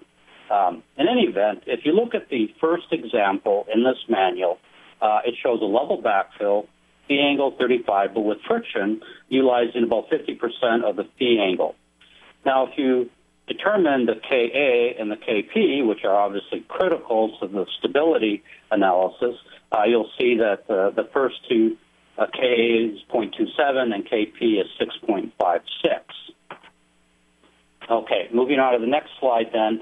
If we look at this, how they did this problem in the manual, they used the manual figure 5A, which is the Kursel method. And at 35 degrees, you come on up and you hit the level slope at 0. Come across roughly about 10. I'm not sure where they got their significant figures, but nonetheless, we end up with about 6.7 I did, and they got 6.56. All right, well, if you assume that you don't have friction, you end up with 3.70, and that's a significant difference. And my point, I have 2 points on this slide. Number one is, where is the guidance on utilizing friction with a level backfill? Generally, when we teach earth pressure, we talk about a slope backfill, and the angle of the force acting on the wall tends to be equal to the backfill. But nonetheless, there's clearly experience that shows a different situation in which you can add the friction. Okay, so remember, I was attempting to do hand calculations and compare them to computer output. And you're not going to be able to make these equations out, but basically it's supportive. And also the SPW 511 utilized a European code that was developed in 1995, and I put the equations in there. You can't really see them very well. I apologize. And I also have a mistake up there on the K passive. That should be 45 plus 35 divided by 2. In any case, I apologize for that. But anyway, nonetheless, if you use these computer programs and you try to calculate the Kp and Ka, they're being calculated a little bit different than utilizing figure 5A that you see to the right. All right, moving on. All right, cohesive soils. Now, there's two issues here. The first issue is you put a very low undering shear strength, SW or C, as we generally use it. We get really, really illogical depth and deadening depths.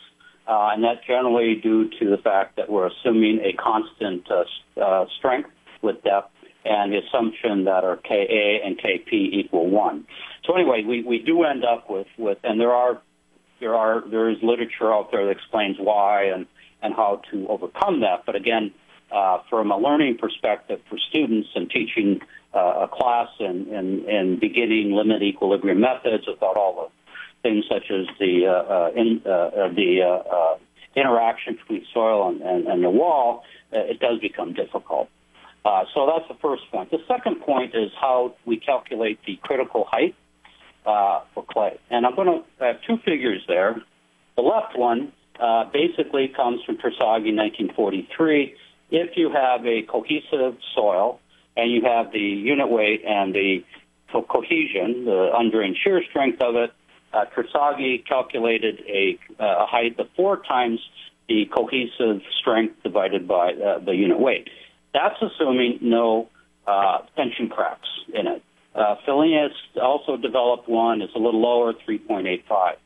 Now, if you go to the right-hand side, that assumes if you have a tension crack. So if in your analysis you're utilizing a tension crack, the critical height drops to 2.67 times the cohesive strength divided by the unit weight.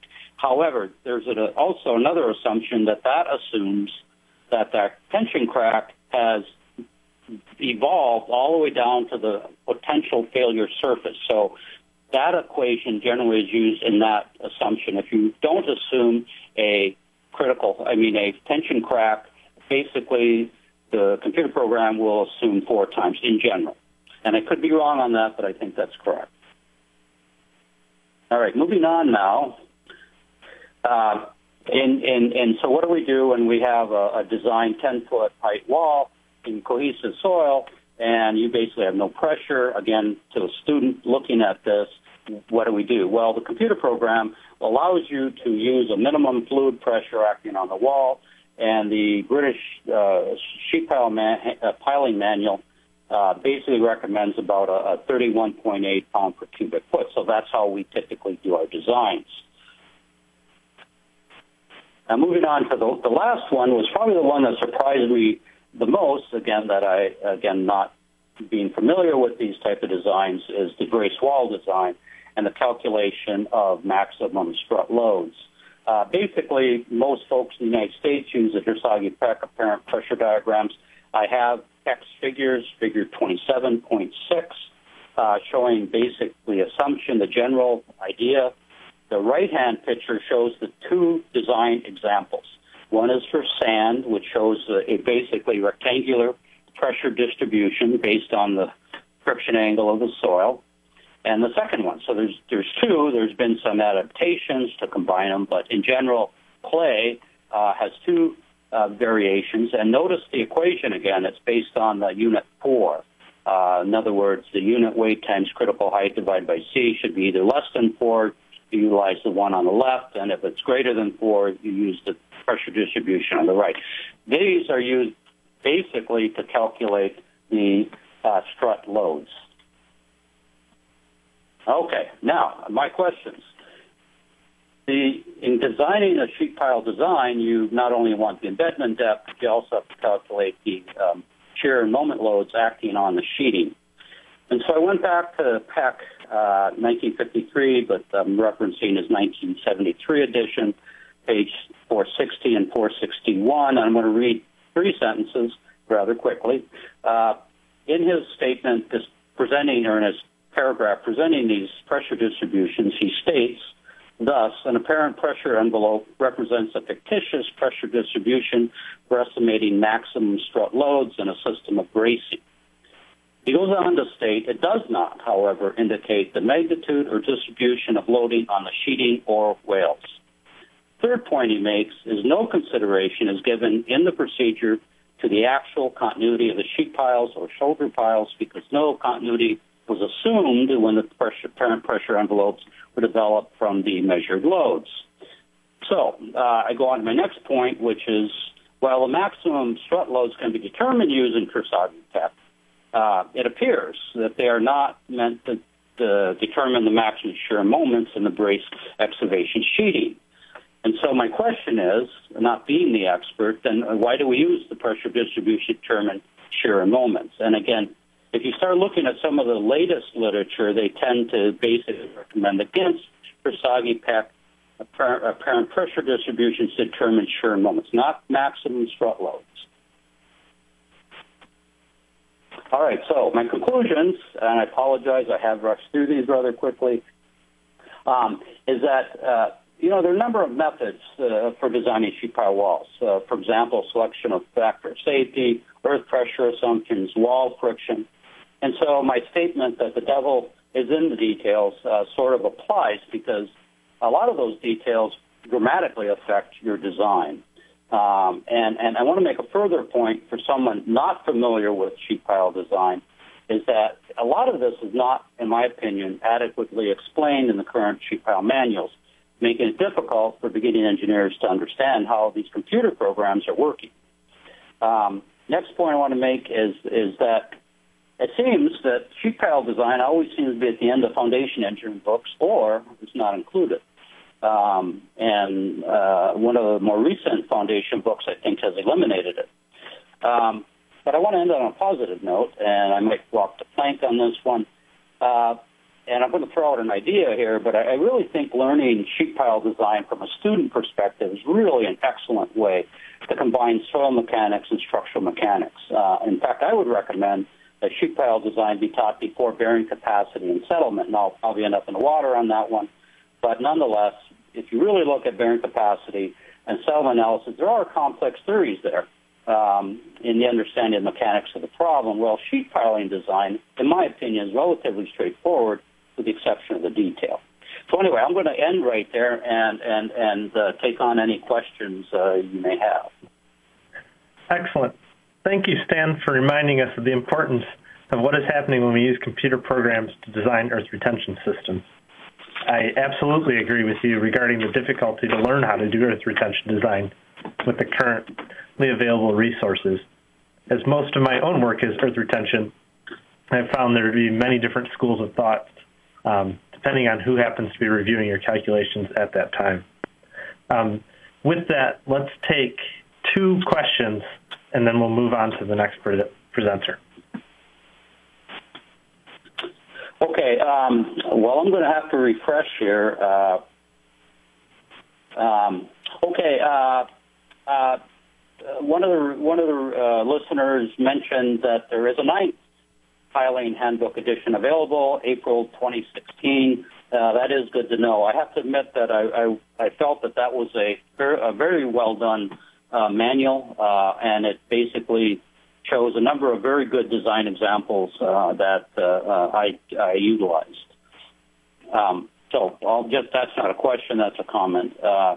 Second question is, which method is more conservative based on your study, simplified or conservative? That's a very good question, and it's one that I can't necessarily answer because after I realized that the simplified method is the way the computer program did it, I only used simplified method.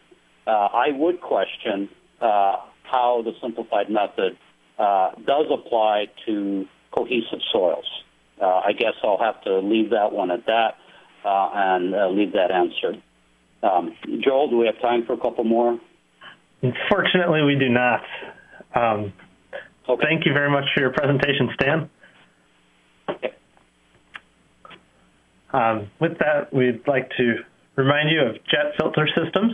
David Gentry is a licensed marine contractor and founder of Jet Filter System and Blue Marlin Marine Construction. To help prolong seawall life and reduce maintenance costs, David has designed a weep hole filter. The filter with a cleanable cartridge functions to relieve hydrostatic pressure while keeping soil from eroding. The Jet Filter line has expanded to include ABS, power-coated steel, and stainless steel, and supports different retaining structures such as steel, vinyl, and concrete. David graduated from the Divers Institute of Technology in Seattle, Washington, and is a professional deep-sea diver. Next, we get to hear from John Edens. John has spent 27 years in the geostructural design build construction business, working for both contractors and consultants. He's currently serving as senior design engineer with Hayward Baker in their Dallas, Texas regional office. His experience includes design of soil nail and anchored walls, concrete diaphragm walls, soil mixing, jet grouting, compaction grouting, micropiles, drilled shafts, stone columns, and rigid inclusions. John earned his Bachelor of Science degree in Civil Engineering in 1989 from Virginia Tech. He's a past chairman for the DFI Soil Nail and Tieback Committee and has been a presenter at many ASCE events over the years. Now we will see the soil nail design previously discussed come to life on a large-scale project with John's presentation. Thank you, Joel, and thanks to ASCE for allowing me to be a part of this event today. As Joel mentioned, I am a design engineer with Hayward Baker, and we are, according to E&R, the E&R magazine, the largest specialty foundation contractor in the U.S. We have numerous tools in the HBI toolbox, and as I'm sure many of you have seen our calendars over the years and received those. And today I'll be presenting a case history from our Dallas office using soil nailing and anchored soldier piles. So as an introduction for those who may not be familiar with the method of soil nailing, I'm going to start with a little basic information about the method. Typically, soil nailing can be one of the most cost-effective shoring systems on the market, and it will depend greatly on the soil conditions and the temporary or permanent nature of the system. So as you can see, it is usually installed in cohesive soils and rock formations, but can easily be used in silty and clay sand materials as well. It is a passive system, meaning the nail elements are not pre-stressed, so the system does require some movement in order for the elements to take load and provide the additional global stability to the wall. It's not recommended to put these systems in within the water table, at least without dewatering the site ahead of the excavation. So just a little sample cartoon shows the progression of the excavation and the wall. It is a top-down method for cut walls, obviously not a fill wall application. So this slide depicts the progressive nature of excavation and how the wall should behave. As the excavation proceeds and nails are installed, the wall will experience slight outward movements, typically anywhere from 0.1 to 0.4% of the wall height, and also depending on the soil conditions. And you can see the critical slip circles that develop during the excavation process. And that top figure represents the axial forces in the nail when it achieves its full service load. So a typical nail head detail here for a permanent wall application in which we use a temporary facing on the wall on the way down, and then we'll shoot a permanent facing, usually a thicker wall facing on the way back up once we complete excavation. So here are the typical steps involved. You excavate the bench, drill the nail, usually 6 to 8 inches in diameter, insert the reinforcing, trim and grout the hole, and install the bearing plates and the reinforcement, and then apply the shotcrete facing. So with that introduction to the method, I'd like to present the case history for the Wade Park project. This is a mixed-use development located north of Dallas in Frisco, Texas. And you can see there in the list the multiple components of the development and what this project involved. So Frisco happens to be one of the fastest growing communities in the country, with a population growth of over 300% in the decade between 2000 and 2009, which made it the fastest growing city in the country during that time. So there are considerable construction projects all over this area ongoing, including the new Dallas Cowboys practice facility you'll see there in blue, and Greenbrier Mall, which is a very large retail mall down at the bottom right corner of the map there. So zooming in a little closer, you can see the main drag running down the middle of the project, and we are installing an earth retention system just to the west of that in the shaded region. And this system was required for construction of a new underground parking structure. So zooming in a little tighter, we used a combination of soil nails and anchored piles for the project. You can see the magnitude of the soil nail shoring required in the list there. And this would be considered a fairly large nail project, at least for this area out of this office. So in plan, we had several design sections to consider based on some difference in excavation depth, and we also had a considerable amount of surrounding existing utilities that we had to avoid. There's a couple of the design sections. You can see nail lengths are fairly uniform here, typically between 15 and 25 feet in length. The total depth on this excavation reached, I believe, a maximum of about 48 feet. So I mentioned existing utility obstructions. We had to avoid those using piles and fairly steep anchors in the upper portion of the cut in conjunction with the soil nails. Anchors were preloaded and are active elements as opposed to the passive nails. But these anchors were required for a section where the wall stepped back, and you can see the nailed wall sketched in there as a section beyond in relation to the anchored pile portion. And in this cross-section, you can see that we actually had utilities that were falling within the soil nailed mass, so we had to use anchored piles here as well to avoid drilling those utilities. Just a note, nails and anchors drilled through utilities tend to take a lot more grout than the planned quantities, so we obviously try to avoid those situations. This shows the typical anchored pile detail connections using anchors through a double channel pile section. This is a fairly standard application for what we do here. The temp shotcrete wall was about 5 inches thick, and the temp wall was shot in behind the flanges of the channel sections. Now, the permanent wall facing applied on the way back up was secured using Nelson studs, which were welded to the front face of those pile sections. Same detail in cross-section. Anchors are attached using a bearing plate placed between the channels, and they're placed against angle iron weather bars, which are welded inside of the channel sections. So for this project, we were actually installing this system in a limestone formation. You could consider these rock bolts as much as soil nails, but since this is a permanent system and given the weathered condition of the limestone and the intermittent layers of shale that we have here within the formation, We consider the retained mass as a soil having a friction angle of about 38 degrees and a cohesion of 1,000 psf. And so it really was intended to be a long-term solution. So the chart shows typical ultimate grout-to-ground bond stresses that can be achieved in different soil conditions. For soft limestone, you can see there's a range there of 150 to 200 psi, but for shales it is considered lower. So we used a much lower value than those shown for limestone for the ultimate bond value in our design. And we felt this was very conservative, and our nail testing proved those values were very achievable.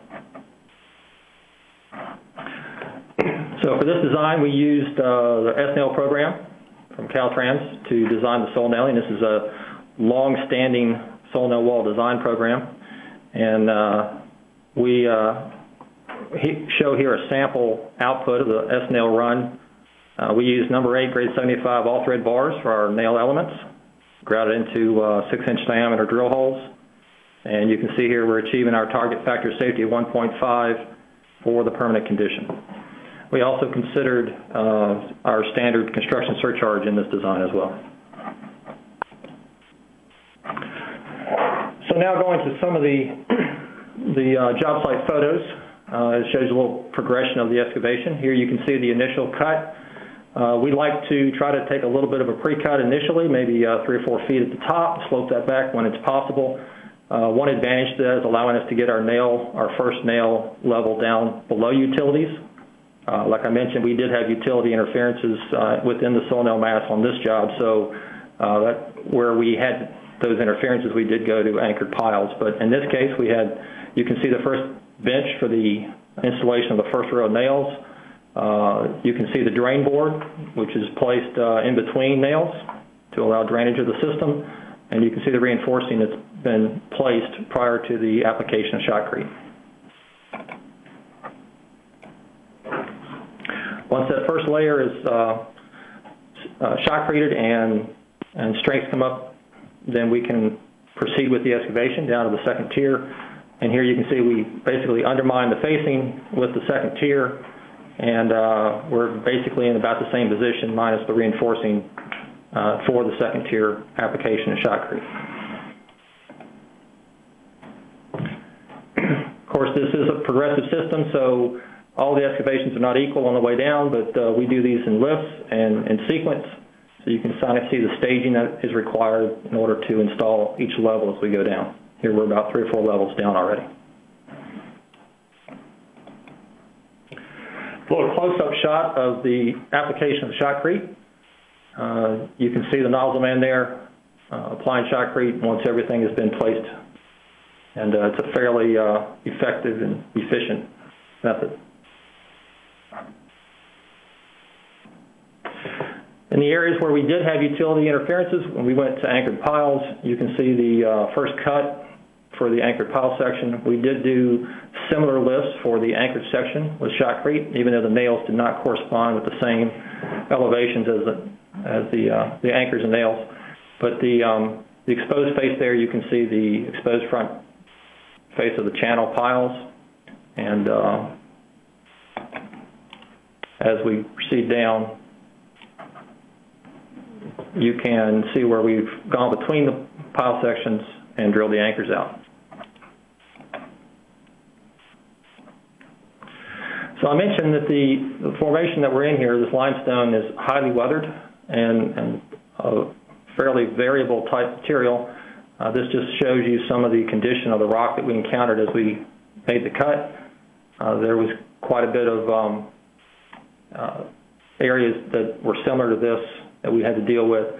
One of the things about these types of systems is you do not want water to be collecting on the back of these systems. They're not designed for water pressure, so it's very important that we were able to divert water coming through these seams to the back drains and down to the foundation system.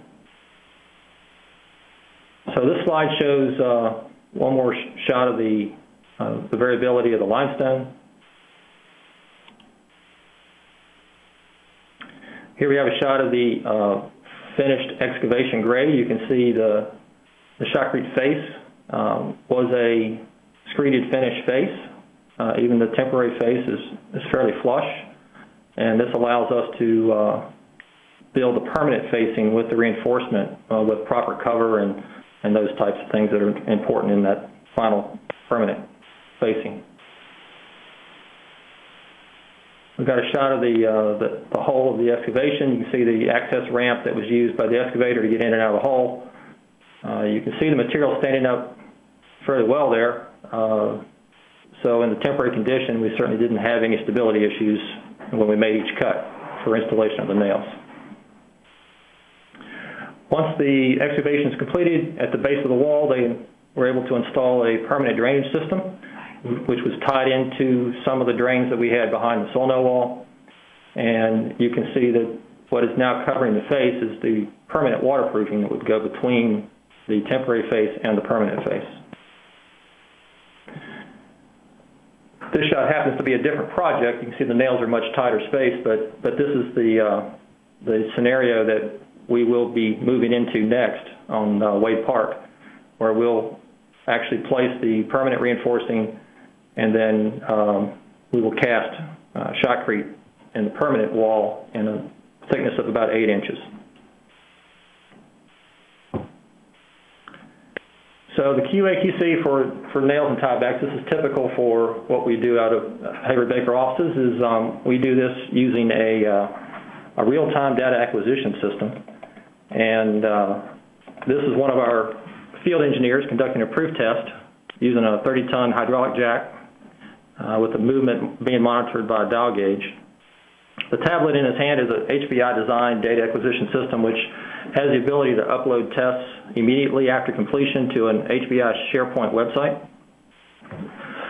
So the program also creates detailing load and displacement graphs and provides a graphical analysis of the proof test data. So our design engineers can utilize this access to make real-time evaluations as needed, which in turn corresponds to a lot less downtime in the field when results are not what we were expecting. So data is sent back to our main office and reviewed by the design engineer. This is Marios Kofteris. He was the actual engineer of record on this project for Hayward-Baker. So I'd like to thank Marios and the field engineers for helping me put this presentation together. And again, thanks to ASCE for allowing our participation today. So with that, we can go to questions. Thank you, John. Thank you for sharing this large soil nail project with us. I'm always struck by the photos of deep excavations that can make an excavator look like a toy in a child's sandbox. We got a whole bunch of questions. How about you take time for 3 of them? Okay. All right. The first question on the list here is, what's the best angle for soil nails? These things can be installed in a range anywhere from 10 or 15 degrees up to about 30 degrees. Obviously, the steeper the nail, the more vertical component you're inducing on the system. The next question, how did you deal with vertical component of anchors? The anchors, the piles were actually socketed. Obviously, this is a limestone material, so we did have base resistance in that material. When you look at the global stability of the system, we're accounting for both the active nails or the active anchors and the passive nails. So we had to be a little careful about exactly how that vertical load was being transmitted, but we did offset the piles slightly from the nail wall, so they did have adequate bearing capacity. The question being, determining the bonding soil for retained soil is fairly straightforward by using active wedge theory, but if the retained material is a rock where the stability is controlled more by fractures, how do you go about selecting the bonding zone? Well, in this case, as I mentioned, we considered the limestone material to be a fairly weak, weathered material. So in our design, it was very, very conservative to just assume that we would develop shear planes that were more typical of a soil mass. When you're designing for rocks or rock bolting, many times you have to look at strike and dip conditions when you're in mountainous regions. The rock here in Texas is basically limestones and shales, and they're all fairly horizontally bedded materials. And so the fractures, even though we did see some, you see some vertical fracturing due to weathering Generally speaking, these rocks will not behave in a fractured manner. They tend to more in a weathered rock into a soil type material. So the next question, what were the utilities? Who owned them? Did you require their permission and approval to undertake the work in close proximity to their structures? Well, typically, utilities are a part of the project. In this case, they're all owned by the same owner and developer on the site. We were not going off-site. Now, that's not always the case. We obviously will put these systems in adjacent to other property owners. But like I said, in this case, we didn't have that issue.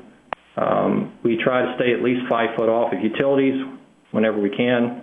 That will allow for some variability in our field quality control on angles of anchors and nails and those types of things. And last question, how steep can you install soil nails and still be effective? Like I mentioned, we typically like to see nails in the 15 to 20 degree range whenever possible. You get much more than 30 degrees and it starts to become a problem with the vertical load on the system, so we don't like to install them much steeper than that. And with that, I'll go back to you, Joel. Excellent. Thank you, John, for your presentation.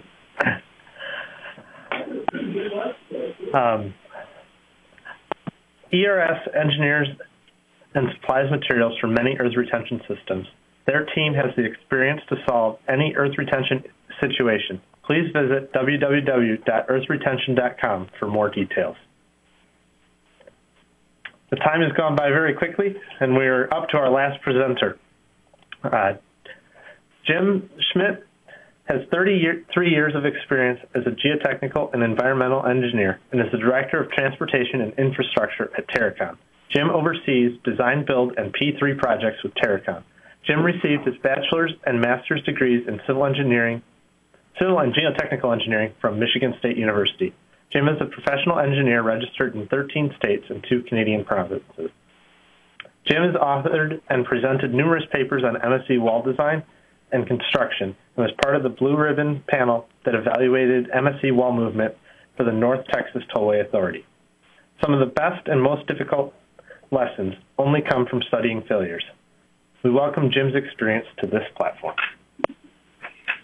Thank you, Joel. Appreciate it very much. And last but not least, so we'll get right into this, and hopefully we'll get done on time today.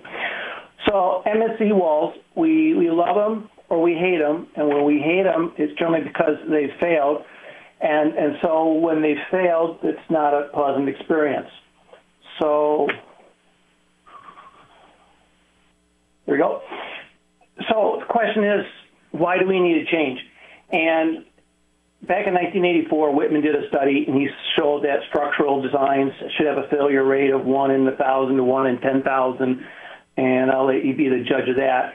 And then in 1999, Dr. Song and Dr. Kerner looked at MSE wall failures, and they show a rate of 1 in 1,000 for MSE walls. And Dr. Kerner actually, in a discussion I've had with him subsequent then, says that's actually higher. So the question is, why do we need a change?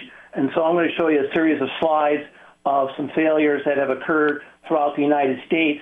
And when you're looking at these slides, note that all of these walls are less than 10 years old. So the question of why do we need a change, and these slides kind of show it as it is, and that yes, the answer is we do need a change. And all these walls were designed as conventional design bid build. And so we will take a look at that and what we can do to change this situation. All righty.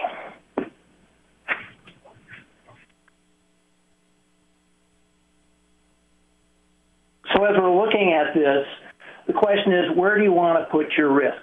And I did this little cost study of what it costs to build an MSE wall. It's generally $30 to $65 a square foot. And then when you look at the stabilization, it's $60 to $130, and if wall replacement is $300 to $650 a square foot. So it's pretty expensive if you have to rebuild the walls. And so what do I say needs to be changed? And that is better communication between the designers, better identification of conflicts, better documentation during construction, and the last but not least, accountability by all parties. So if we do that, and this is experience that I've had through working a lot of design builds and P3 projects, we get better results. We get walls that perform. We can do a lot of different types of walls, and we get better results for us and for our own as designers and constructors and for the owners themselves.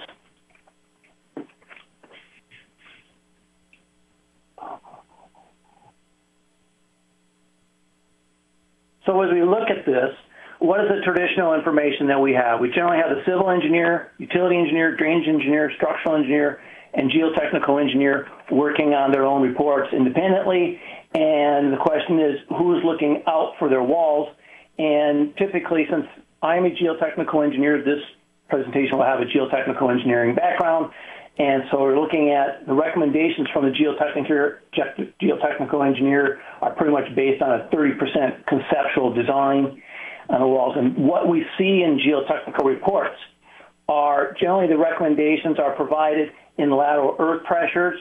And as you know from doing MSE wall designs, the designers are generally looking for fee angle, cohesion, and the unit weight of the material.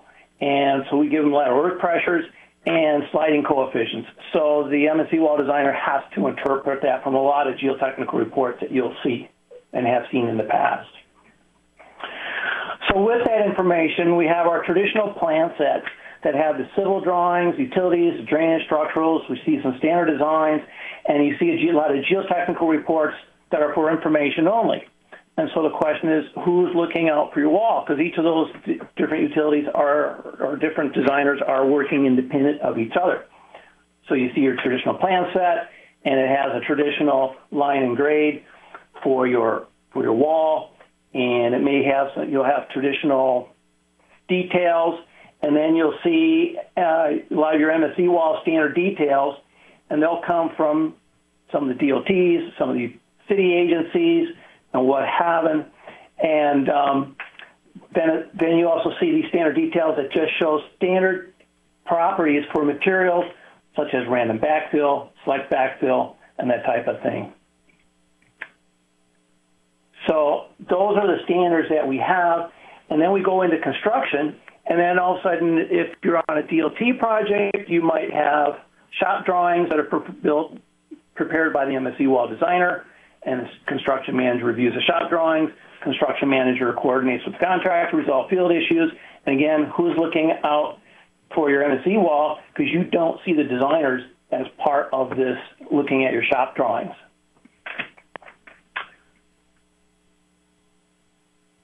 So again, who's looking out for your wall? So you see a standard flow chart of what you might see under design bid build type work, and what you see in the circles is what you don't see, and that is missing, and that is your internal review from your designers to review the information that is being prepared and for your cross-disciplinary folks to look at it. So you get your traditional results. And this is a wall that I call, it's a happy wall. And you can see that the wall is settled right at the interface with the bridge, and the wall didn't fail, but you could actually argue that the wall did fail because the wall is not performing. So failure is a perspective of if for an owner. And sometimes the traditional results, we get walls that work, and they look very nice. And then you come back for walls that don't work, and here we have a wall separation. And then you come back and you might have another wall that does work. So it's kind of mix and match with the traditional results of what you get for MSE walls. So through my design build experience and research with MSE walls and being part of Blue Ribbon panels, I've developed what I think is a way to resolve this, and it's called the MSE wall engineer. And that person is the single point of contact. They're in charge of coordinating all facets of the MSE wall design, including design and construction. They work out the conflicts between the disciplines, and then they verify construction. And what I say, who should be that MSE wall engineer? My suggestion is geotechnical engineer should be that MSE wall engineer because they understand the soil structure interaction. They have a civil background. They're working construction to verify that the strength parameters they provided are actually built. So my recommendation is to have the MSc wall design engineer be your geotechnical engineer. So back to that. Now we're looking at what information is provided. And again, this is a geotechnical engineering perspective. So here we have a spreadsheet that goes specific to the MSc wall design. And so we have cohesion, friction angle for different types of loading conditions. And so now we're specific. And the project plans, the MSc wall engineer makes sure that the anticipated materials that are going to be used in design are clearly stated, and the standard spec sheets are modified to include site-specific information and not just your general information that you'll see from other typical standard details. Then they review the plans and the specifications, and not only do they review it, but they ask the other disciplines to review. Again, we're looking at accountability. So the civil needs to hold the utilities guys accountable, and the drainage and the structurals, and vice versa. So they verify your parameters, they verify the conflicts, and then they get those resolved before it goes to the contractor or out for pricing. And how do we do that? FHWA has provided a lot of checklists to help us out in going through these reviews so we're consistent. And so they have a design checklist, and you can find that in their MSc wall manual. And you can see there's a lot of information, things to check, and so you need to get all your drainages involved. And your shop drawings, you need to do an independent design check of your shop drawings, and that means all your other designers are involved in looking at the shop drawings. And in doing the drawing and specification, there's another checklist that the FHWA folks have prepared for us. So again, more guidance of how we want to do this. And so this information is available for us. And then the MSc wall design engineer or retaining wall engineer, pre-construction duties. They have to communicate with the contractor, and if you're going out to did shop drawings, what is critical elements of the project? And you have to communicate those expectations. And if somebody's not familiar with how to build an MSc wall, you need to give them specific training. And that not only includes your constructors, but it includes your QA folks. And speaking of the field, there's another checklist that FHWA has provided for us. So there's a lot of guidance out there to help us do this work. And then construction duties, you need to verify that the specified materials are being provided. You need to specify that the field engineering testing is being done. And you need to verify that the various disciplines are creating as-built drawings and looking at it. And so they're involved, too, to make sure that the design is in accordance with what they want to plan or what they designed. And the construction duties continue. Again, training for your project QA/QC people, and last but not least is a project documentation, which is extremely important in order to document what was actually built versus what was actually designed. So what are some of the challenges that we see when we're designing these walls? And here's a challenge where a temporary soil nail wall was constructed, and then the MSc wall was built in front of it, and lo and behold, the soil nail wall didn't get built in the right spot, and so now the strap lengths are a little bit short, or actually they're too long for what was built. And so the contractor might go out and cut those off, but now the strap lengths are too short for the design, and who's getting back in touch with the designer to say, is that appropriate, yes or no? And so if we don't get back to the designer, they don't know, wall fails, everybody says it was built per the plans and specs, and off we go, is getting together with the attorneys. Here's another one, controlling surface water runoff.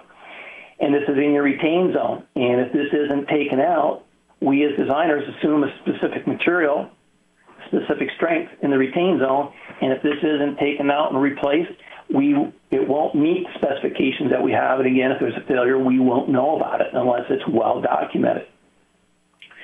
And then another challenge includes, here we go, you've seen this a lot, where there's gravel right behind the MSc wall face, but the reinforced zone material gets placed in there, and then the gravel gets come back and placed later after the straps are placed in. So we need to make sure that the void space underneath the strap gets back filled in. And last but not least is the final acceptance report. Very, very critical as to what we want to do, because now we know what was actually built. and time again, I've done forensic work where the as-built information was not available, and the owner's not happy because their wall's moving, and there's nothing we as reviewers can do to help them define what was actually built and where the problem may lie, because we don't have critical information. So this is very, very critical to get this put in place and completed.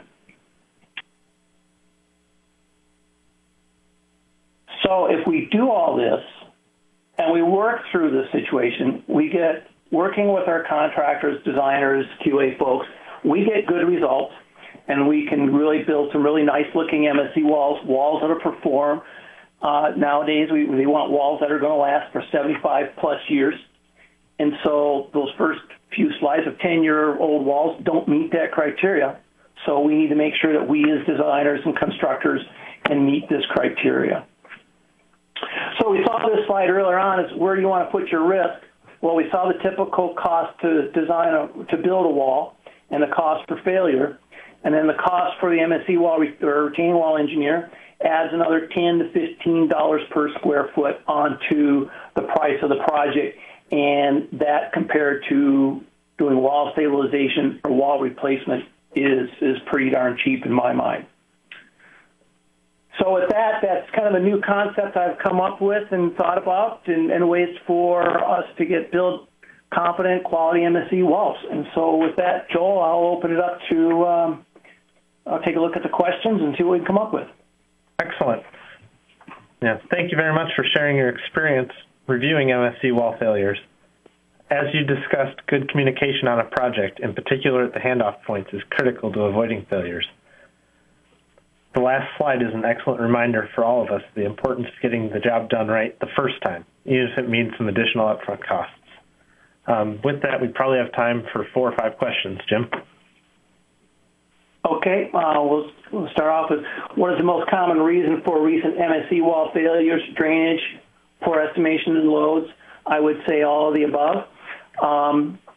It's really not one typical thing. It's a compilation of things. Those walls that you saw early on show a variety of different failures, from basal failures to sliding failures to drainage failures. But a lot of it, the most common reason for MSE wall failures is not being built per the plans and specs because of conflicts with the utilities or conflicts with material types, poor QA, and or the designers weren't talking to each other where, say, a storm drain was put behind the MSE wall within the reinforced zone, and there might have been a little leakage, and the water started getting in behind the wall. So I think it's a combination of communication and verification of what we have available to us.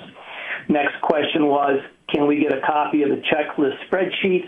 Those are, yes, you can get a copy of them. They're publicly available information, the FHWA MSE wall design manuals. That's where I pulled those from. So you can get those right from the FHWA website. And another question is, what percentage of failures are attributed to poor backfill compaction procedures? This is always the blame that gets placed when something happens.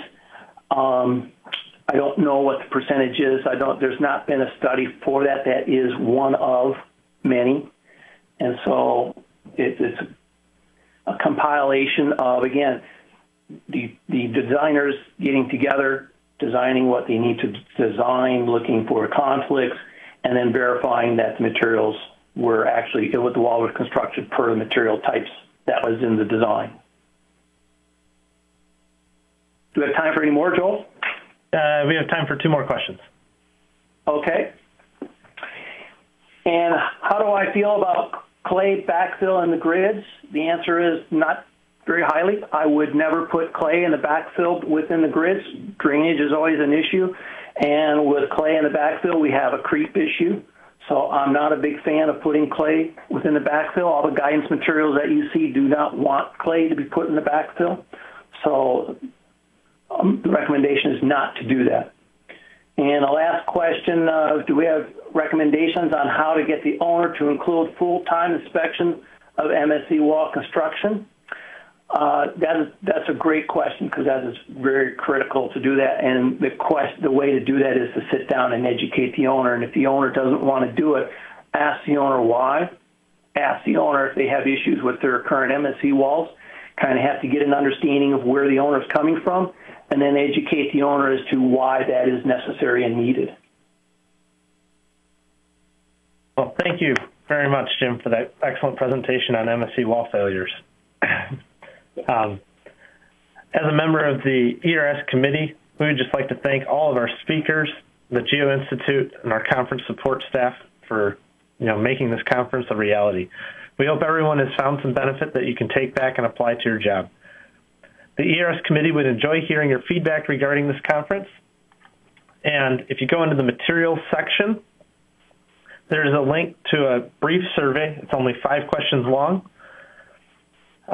This has been our first free web conference, and we've experimented with a lot of different things. So if you could tell us what worked and what did not, we'd really appreciate hearing that. As a reminder, about 3 hours after the conclusion of this event, the link you used to enter the live event becomes a link that you can use to rewatch the event. You'll also be able to access all the content in the materials section of the archived event. Another way to access this conference in the upcoming weeks will be to go to the Geo-Institute YouTube channel. Please take your time to complete the survey today. PDHs should be up and available to everybody. At this time, there are 2 different PDHs available. First, the free certificate of completion, which will be sufficient documentation in most states. It may even be sufficient documentation in the states that I previously had listed, of New York, Florida, Maryland, North Carolina, and a couple of others. These and the second is to complete all the instructions provided to download a verified attendance PDH from PDH Online. For $6, you can register with PDH Online, print out a certificate that is valid in all states starting August 31st. We'd like to thank our sponsors one last time. We were sponsored by ERS, Hayward Baker, Jet Filter Systems, and Deep Excavation. With that, we thank everybody for your participation, and we look forward to meeting you in the future. I'm going to remain online and answer a few questions if people have them regarding this conference, how you access materials, or your PDHs. But this concludes the presentation. Thank you.